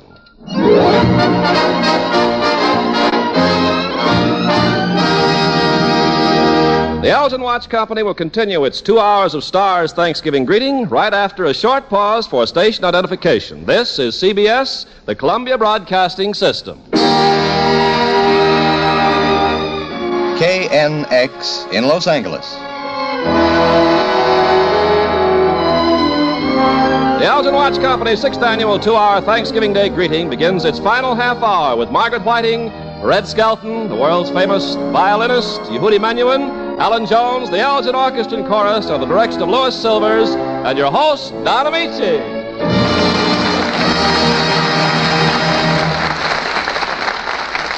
Once again, may I extend Thanksgiving Day greetings to those of you who have just cleared your table, washed the dishes, and gathered around your radio with family and friends to share this day with us in the warmth of good cheer and fellowship. This Thanksgiving, it's our good fortune to be able to bring back many of Elgin's stars for an encore. When we asked Alan Jones to be prepared to sing for us again, he very graciously suggested that instead of a solo, why not make it a duet? A duet with the young coloratura soprano you heard earlier this afternoon, Mary Jane Smith. This should be quite a thrill for Mary Jane singing with you, Alan. Well, if this were the Elgin Christmas Day program, she could sing with Lawrence Melchior. Oh, but I'm looking forward to singing with you, Mr. Jones. Really, Mary Jane? You think I sing better than Lawrence Melchior? Oh, no, but you're much better looking. Thank you. I've admired you ever since I saw you in The Firefly. Well, there you are, Alan. Hasn't you wonderful manners? Yes, wonderful manners and a wonderful memory. You got almost as early a start singing as Mary Jane, didn't you, Alan? Oh, I started music school when I was about 6. I had a soprano voice and long golden curls. Well, the teacher must have thought you were a girl. She did. I'll never forget the day I had my curls cut off. I bet the teacher was surprised. So was a little boy who used to carry my books home for me. Well, Alan, this is such an impressive moment on Elgin's 2 Hours of Stars. You and Mary Jane about to sing together. I really ought to introduce you as, Signor Raffinello and Madame Gallipacigalli. Well, why Signor Raffinello and Madame Gallipagucci? Well, who's going to believe two great operatic singers could be named Smith and Jones? However, I think any doubts will be dispelled when we've heard you sing Oscar Strauss's beautiful While Hearts Are Singing. Elgin is proud to bring together Alan Jones and Mary Jane Smith.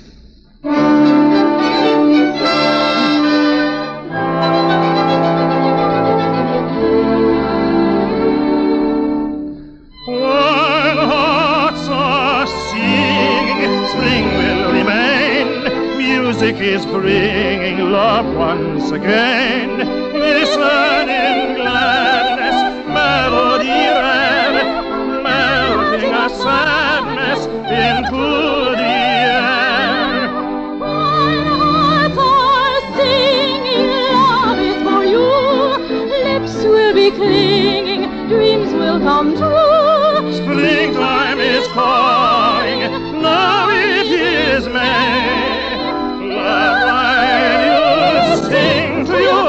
For today, listen, it calls you, now it is May. Take what it brings to you, live for today. The soft summer twilight was fading, we sat in the garden alone. Zephyrs of night serenading the trees with their mystical tone. The leaves seem to thrill to each measure, the boughs beat in time to each train.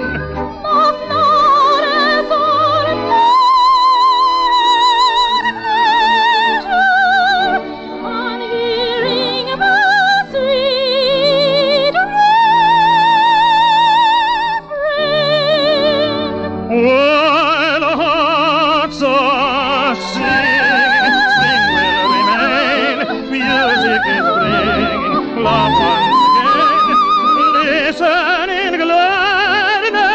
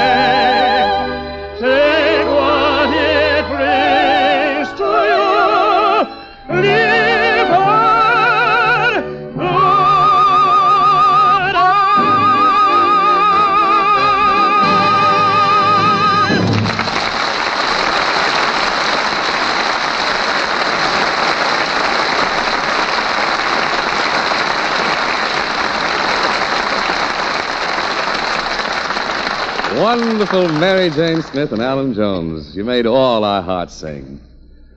The infectious, grinning goodwill of one of radio's greatest entertainers can be felt right through your loudspeaker. Elgin gives you the man who never comes in out of the rain because it's moisturized. Red Skelton.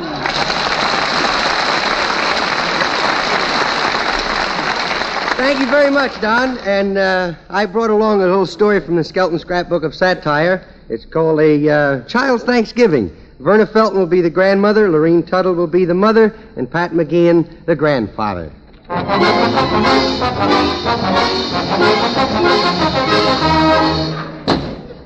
Junior! Oh, good heavens, he slipped out of his shackles again. Junior! Junior!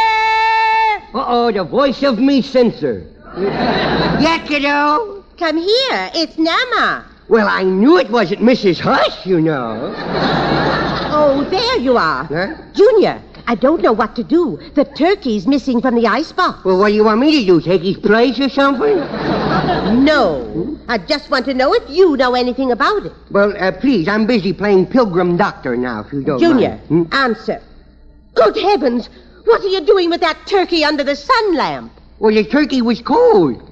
He had goose pimples all over him, and I was trying to warm him up, make him look like a turkey again. Shoot, come here to me. No? Now, you've practically ruined my Thanksgiving dinner. No, don't you hit me, don't hit me. I'm not going to hit you. Well, what are you doing with that broom? Going to brush your teeth or something? You look, you as much as lay one little pinky on me, and I going to tell on you.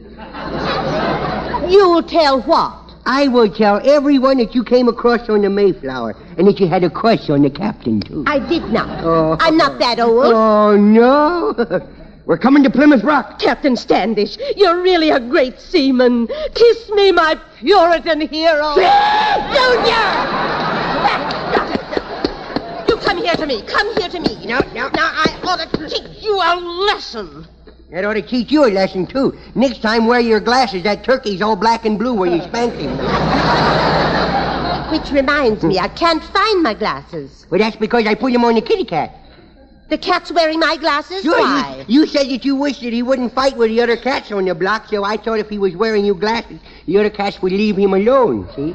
Junior, honey, please behave yourself while I put this turkey back in the oven and help your mother prepare the dinner. How long is it going to be before we eat? I'm hungry. Boy, I hope you cook something I like today. What do you like? Oh, What do you like? Oh, I like chocolate-covered chocolate with chocolate syrup. You have a sweet tooth, Junior. I wish I knew which one it was. Boy, I'd eat it. I know that. Hey, when are we going to eat? I'm hungry. Just as soon as the turkey's done and your grandfather gets home. Oh. I wonder what's holding him up. What's holding him up? Mm-hmm. I could answer that, but it would only lead to bloodshed. Now, Junior, you mustn't think such things. Your grandfather only went down to the bakery to get some rolls. Yeah, and as usual, he'll come home with a bun on, boy. Mother, come help me with... Mother, what happened? Oh, Junior tried to cook the turkey with the sun lamp. Uh-oh. He would. Junior, go upstairs and wash your hands and face and get ready for dinner. Okay, Mommy, doll. Not going to. What not going to do? And Junior, don't forget your ears. Why, did I leave them there? Oh, go on now, go on. I'm going to wash me face. I'm going to wash me face. I'm going to wash me face. I'm not going to wash with water, though. I'll just dab on some cold cream like my mummy does. Just a little dab here, dab, dab, dab. Here, dab, dab, dab, everywhere, dab, dab. Oh, my. Oh, my, I'm going to look like Lady Easter, boy. Now, let's see now. I'll rub the cold cream off with my towel. Now, where's my towel? Let's see. This one says Mom. This one says Dad. Here is mine. The one with a skull and crossbones on it. Now, I just wipe the cold cream off for me widow kisser. There, now, back for the face inspection. You're going to go and get me face inspected. Well, I might as well use the banister. Here I go. My slingshot in my pocket got caught on the top post. Here I is, kiddo, ready to make a glutton out of me, though. All right, now, let's see. Did you wash your face clean? Well, at least it's just more of a tattletale gray now. It's not... Now, Junior, I want the whole story. Did you wash your hands? Yes, ma'am. Your face? Yes. Your ears? The one you talk in, yes. How long is it going to be before we eat? I'm hungry. It won't be long, dear. Junior, come and look at the turkey. It's almost ready. Listen. Yes, look. Oh, boy, he nice and brown and fat. Am I going to get a drumstick, huh? Oh, keep your hands off that turkey. Why, will he bite me? How could he bite you? He's dead. Dead? Yes. When are we going to hold services? Don't be silly. Hey, Nemo, when a turkey is born, does he know he's going to wind up on a platter? Oh, I don't think so, dear. Now stand back so you don't get burned. You know, sometimes I wish I was a widow turkey. I would have hopped out of my egg and just run around, chase worms, and take anything anybody would want to feed me. I would eat everything I could get my beak on, you know. And then I would strut around the barnyard and gobble, gobble, gobble, gobble, gobble, like that, you know. And then finally one day some man would come over and he'd say, I is a butcher. And then he would buy me and he'd fill me full of rocks so I would weigh more when he sold me again. And then somebody would come up with a great big axe and he'd chop me head off and then they'd pick all me feathers off of me. And boy, I would stand around and shiver and goose pimples would hop all over me, you know. And then they would baste me and put me in the oven and, oh, no. What happened? I scared me down.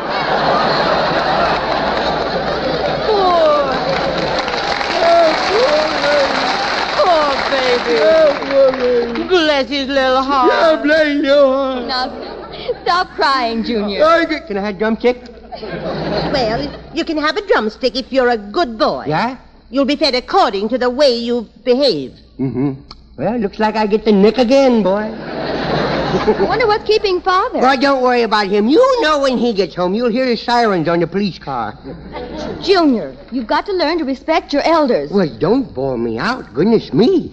You tell me to respect my elders, but I don't consider you my elder. You is so young, so pretty looking. Why, I just imagine you as another widow kid. You is so young. I still think that... So beautiful, you is. Do you mean that, Junior? Sure. Anything wrong? Here, Junior. A big kiss for you.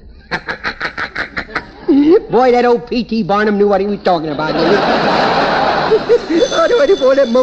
Oh, somebody at the door. Somebody's at the door. I will see who it is. Oh, don't run. You might trip and fall and knock all your teeth out. And I don't want to have to vacuum again. Yeah.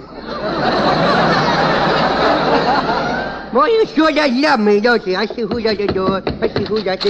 Oh, hello, Grandpa. Hello, Junior. What you staring at me for? You look so pale. Are you sick? No, I washed my face. Come on, let's go eat. Are you hungry? Yeah, I'm so hungry I could eat a bear. Of course, a bear could eat me, too. Hey, Grandpa, if I ate a bear and a bear ate me, which would be inside of who? And why? Well, there's a brilliant line in it, huh? Sorry I said that, boy. In fact, I didn't. I lost my place. I didn't know what I was. Junior, is that your grandfather? Yes, it is. Well, let's eat before the food gets cold. Yeah, come on. Wait till you see the turkey and the cranberries and the mashed potatoes. Oh, boy, what a dinner. Hurry, Grandboy. I'm sure glad we cooked that old turkey. He was the meanest thing I ever saw, that old turkey. He didn't like me, you know. Oh, did you tease him? Oh, no. Might have plucked a feather here and there to play Indian with, but didn't tease him, you know. I was all set, boy. It's a good thing you killed him when you did, you know. I was all set to wait till he go to sleep and then tie his feet to the perch. I'd fix that old boy. Oh, no. Junior, where do you get such ideas? Well, I don't waste my time, boy. When I'm not doing anything, I'm building up emergency and reserve, you know. Now, I'm just a widow, kid. I can't read that stuff. Now, don't laugh.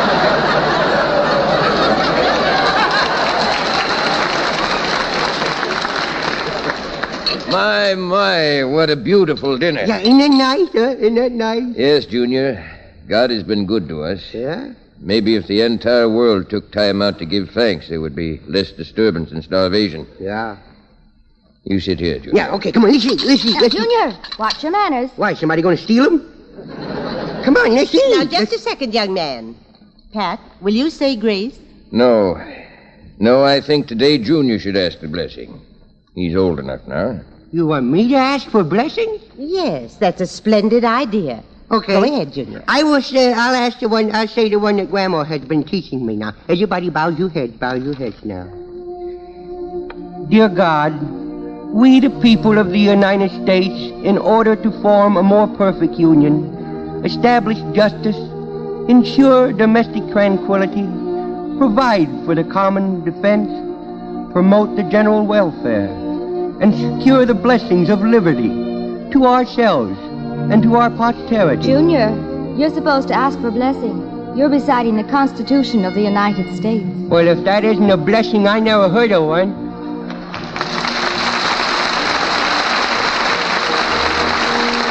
You know, I'm sure God will approve, especially now when so many are misusing it for its real meanings, you know. The child's right. I don't know of a better reason for giving thanks to our Almighty. It's a wonderful blessing, Junior. Don't let us interrupt you. The blessings of liberty to ourselves and our posterity, to ordain and establish this Constitution of the United States of America.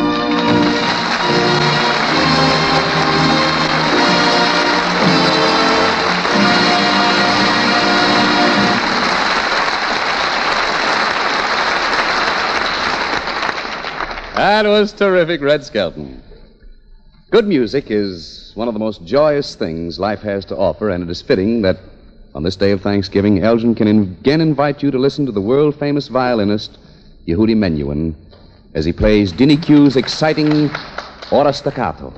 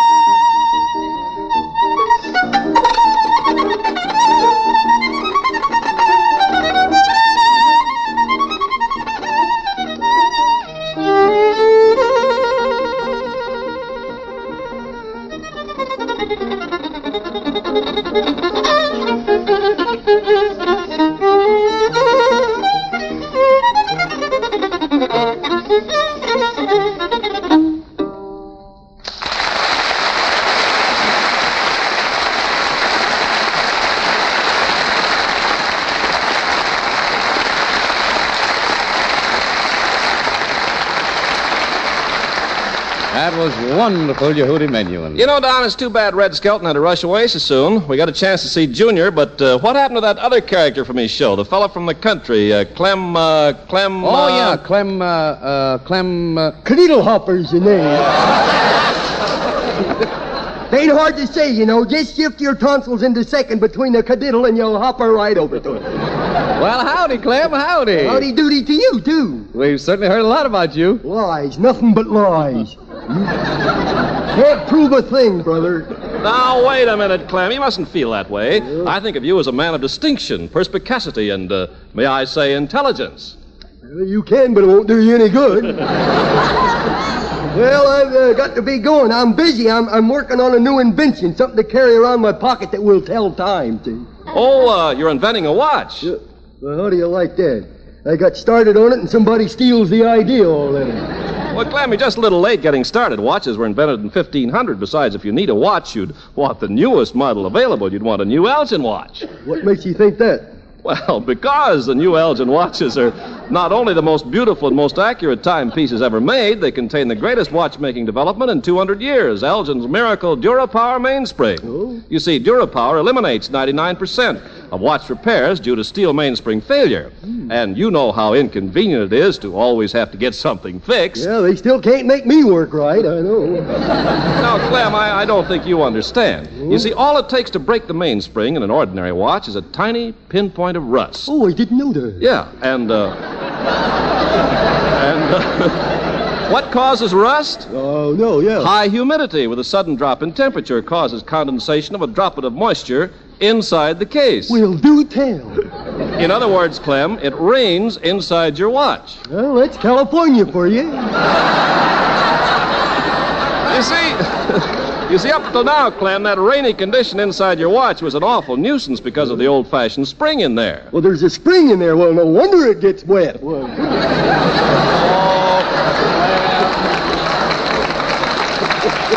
Clem, you're a moron. And my father before me. Say, tell me something, Mr. Carpenter. Where can I get one of these DuraPower mainsprings? Well, the famous Lord and Lady Elgins and Elgin Deluxe. In fact, all Elgin watches have these new miracle mainsprings at no extra cost. Lovelier than ever, Elgins now give you a longer-lasting accuracy. This year, there are more reasons than ever for wanting an Elgin watch. Yeah, good thing you were standing there. I wouldn't have had anything to say, would I? Oh, Clem, is your brain in working order? Yeah, but my mainspring's busted, I know that.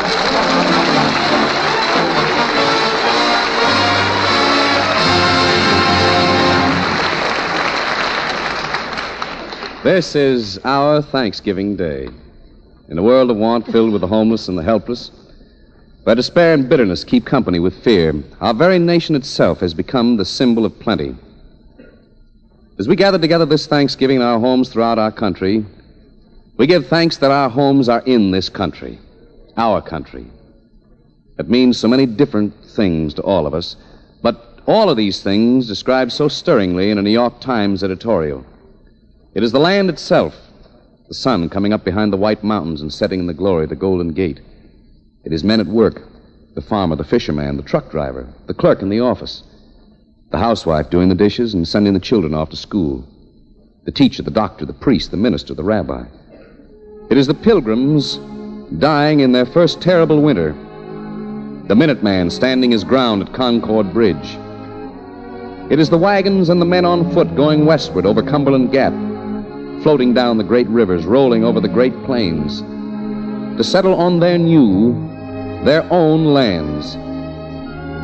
It is men standing up in every generation to fight for the old ideals and the old rights, at risk of ruin or of life itself. These are flesh of our flesh, bone of our bone, blood of our blood, a lasting part of what we are, each of us and all together.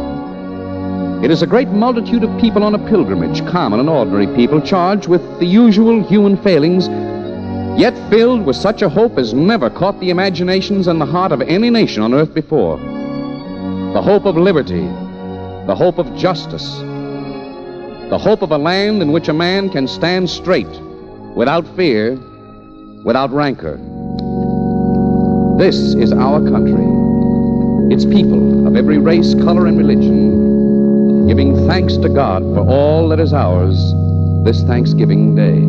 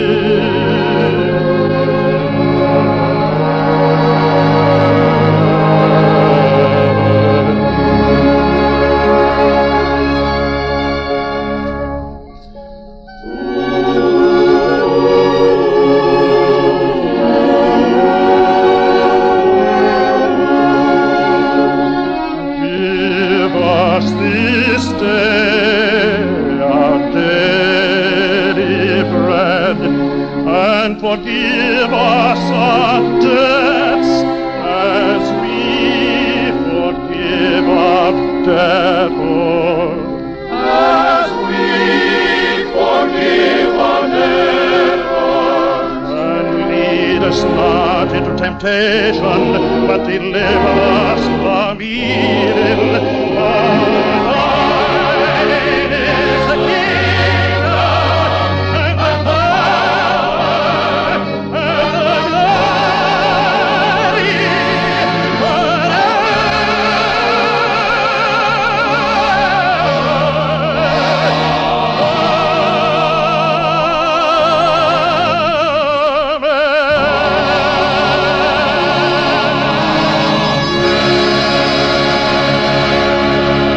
Thank you, Alan Jones. That was inspiring.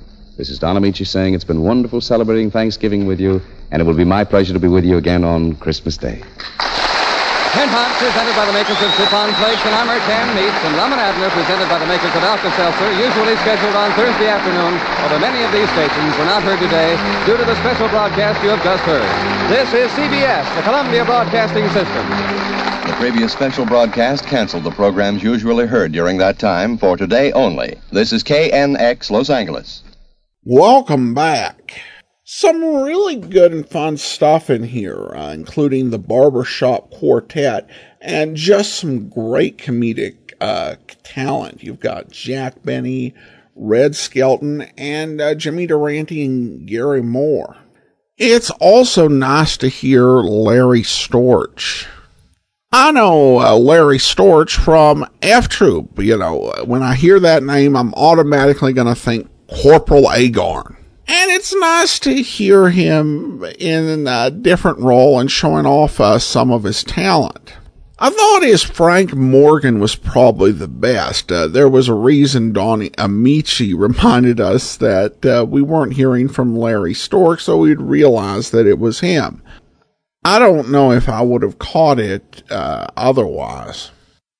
Now, some of the drama, particularly the one with the woman who this was her last day on Earth, can seem a bit heavy-handed. It's probably really important to remember in that case the times in which these were made. It was just after World War II, where we were all aware that life can be short and there are no promises that are 100% guaranteed. And life isn't about getting a list of all the things you want or all the experiences you want. This generation had seen so many people die that they were aware of the mortality and the fragility of human life. And so the focus is, what can you do for others in the time that you have? So it makes sense in the context of the time, even though it may make us even more uncomfortable than the original audience on that count. And of course, Red Skelton ends his comedic sketch in a way that is very moving, as he would often do on special occasions. And I have to say, just a lot of great comedic talent in this one. Truly an all-star show. So I really hope you enjoyed it. And we'll see you back here around Christmas time. In the meantime, send your comments to box13@greatdetectives.net, and you can check me out over on my regular show at the Great Detectives of Old Time Radio at greatdetectives.net. From Boise, Idaho, this is your host, Adam Graham, signing off.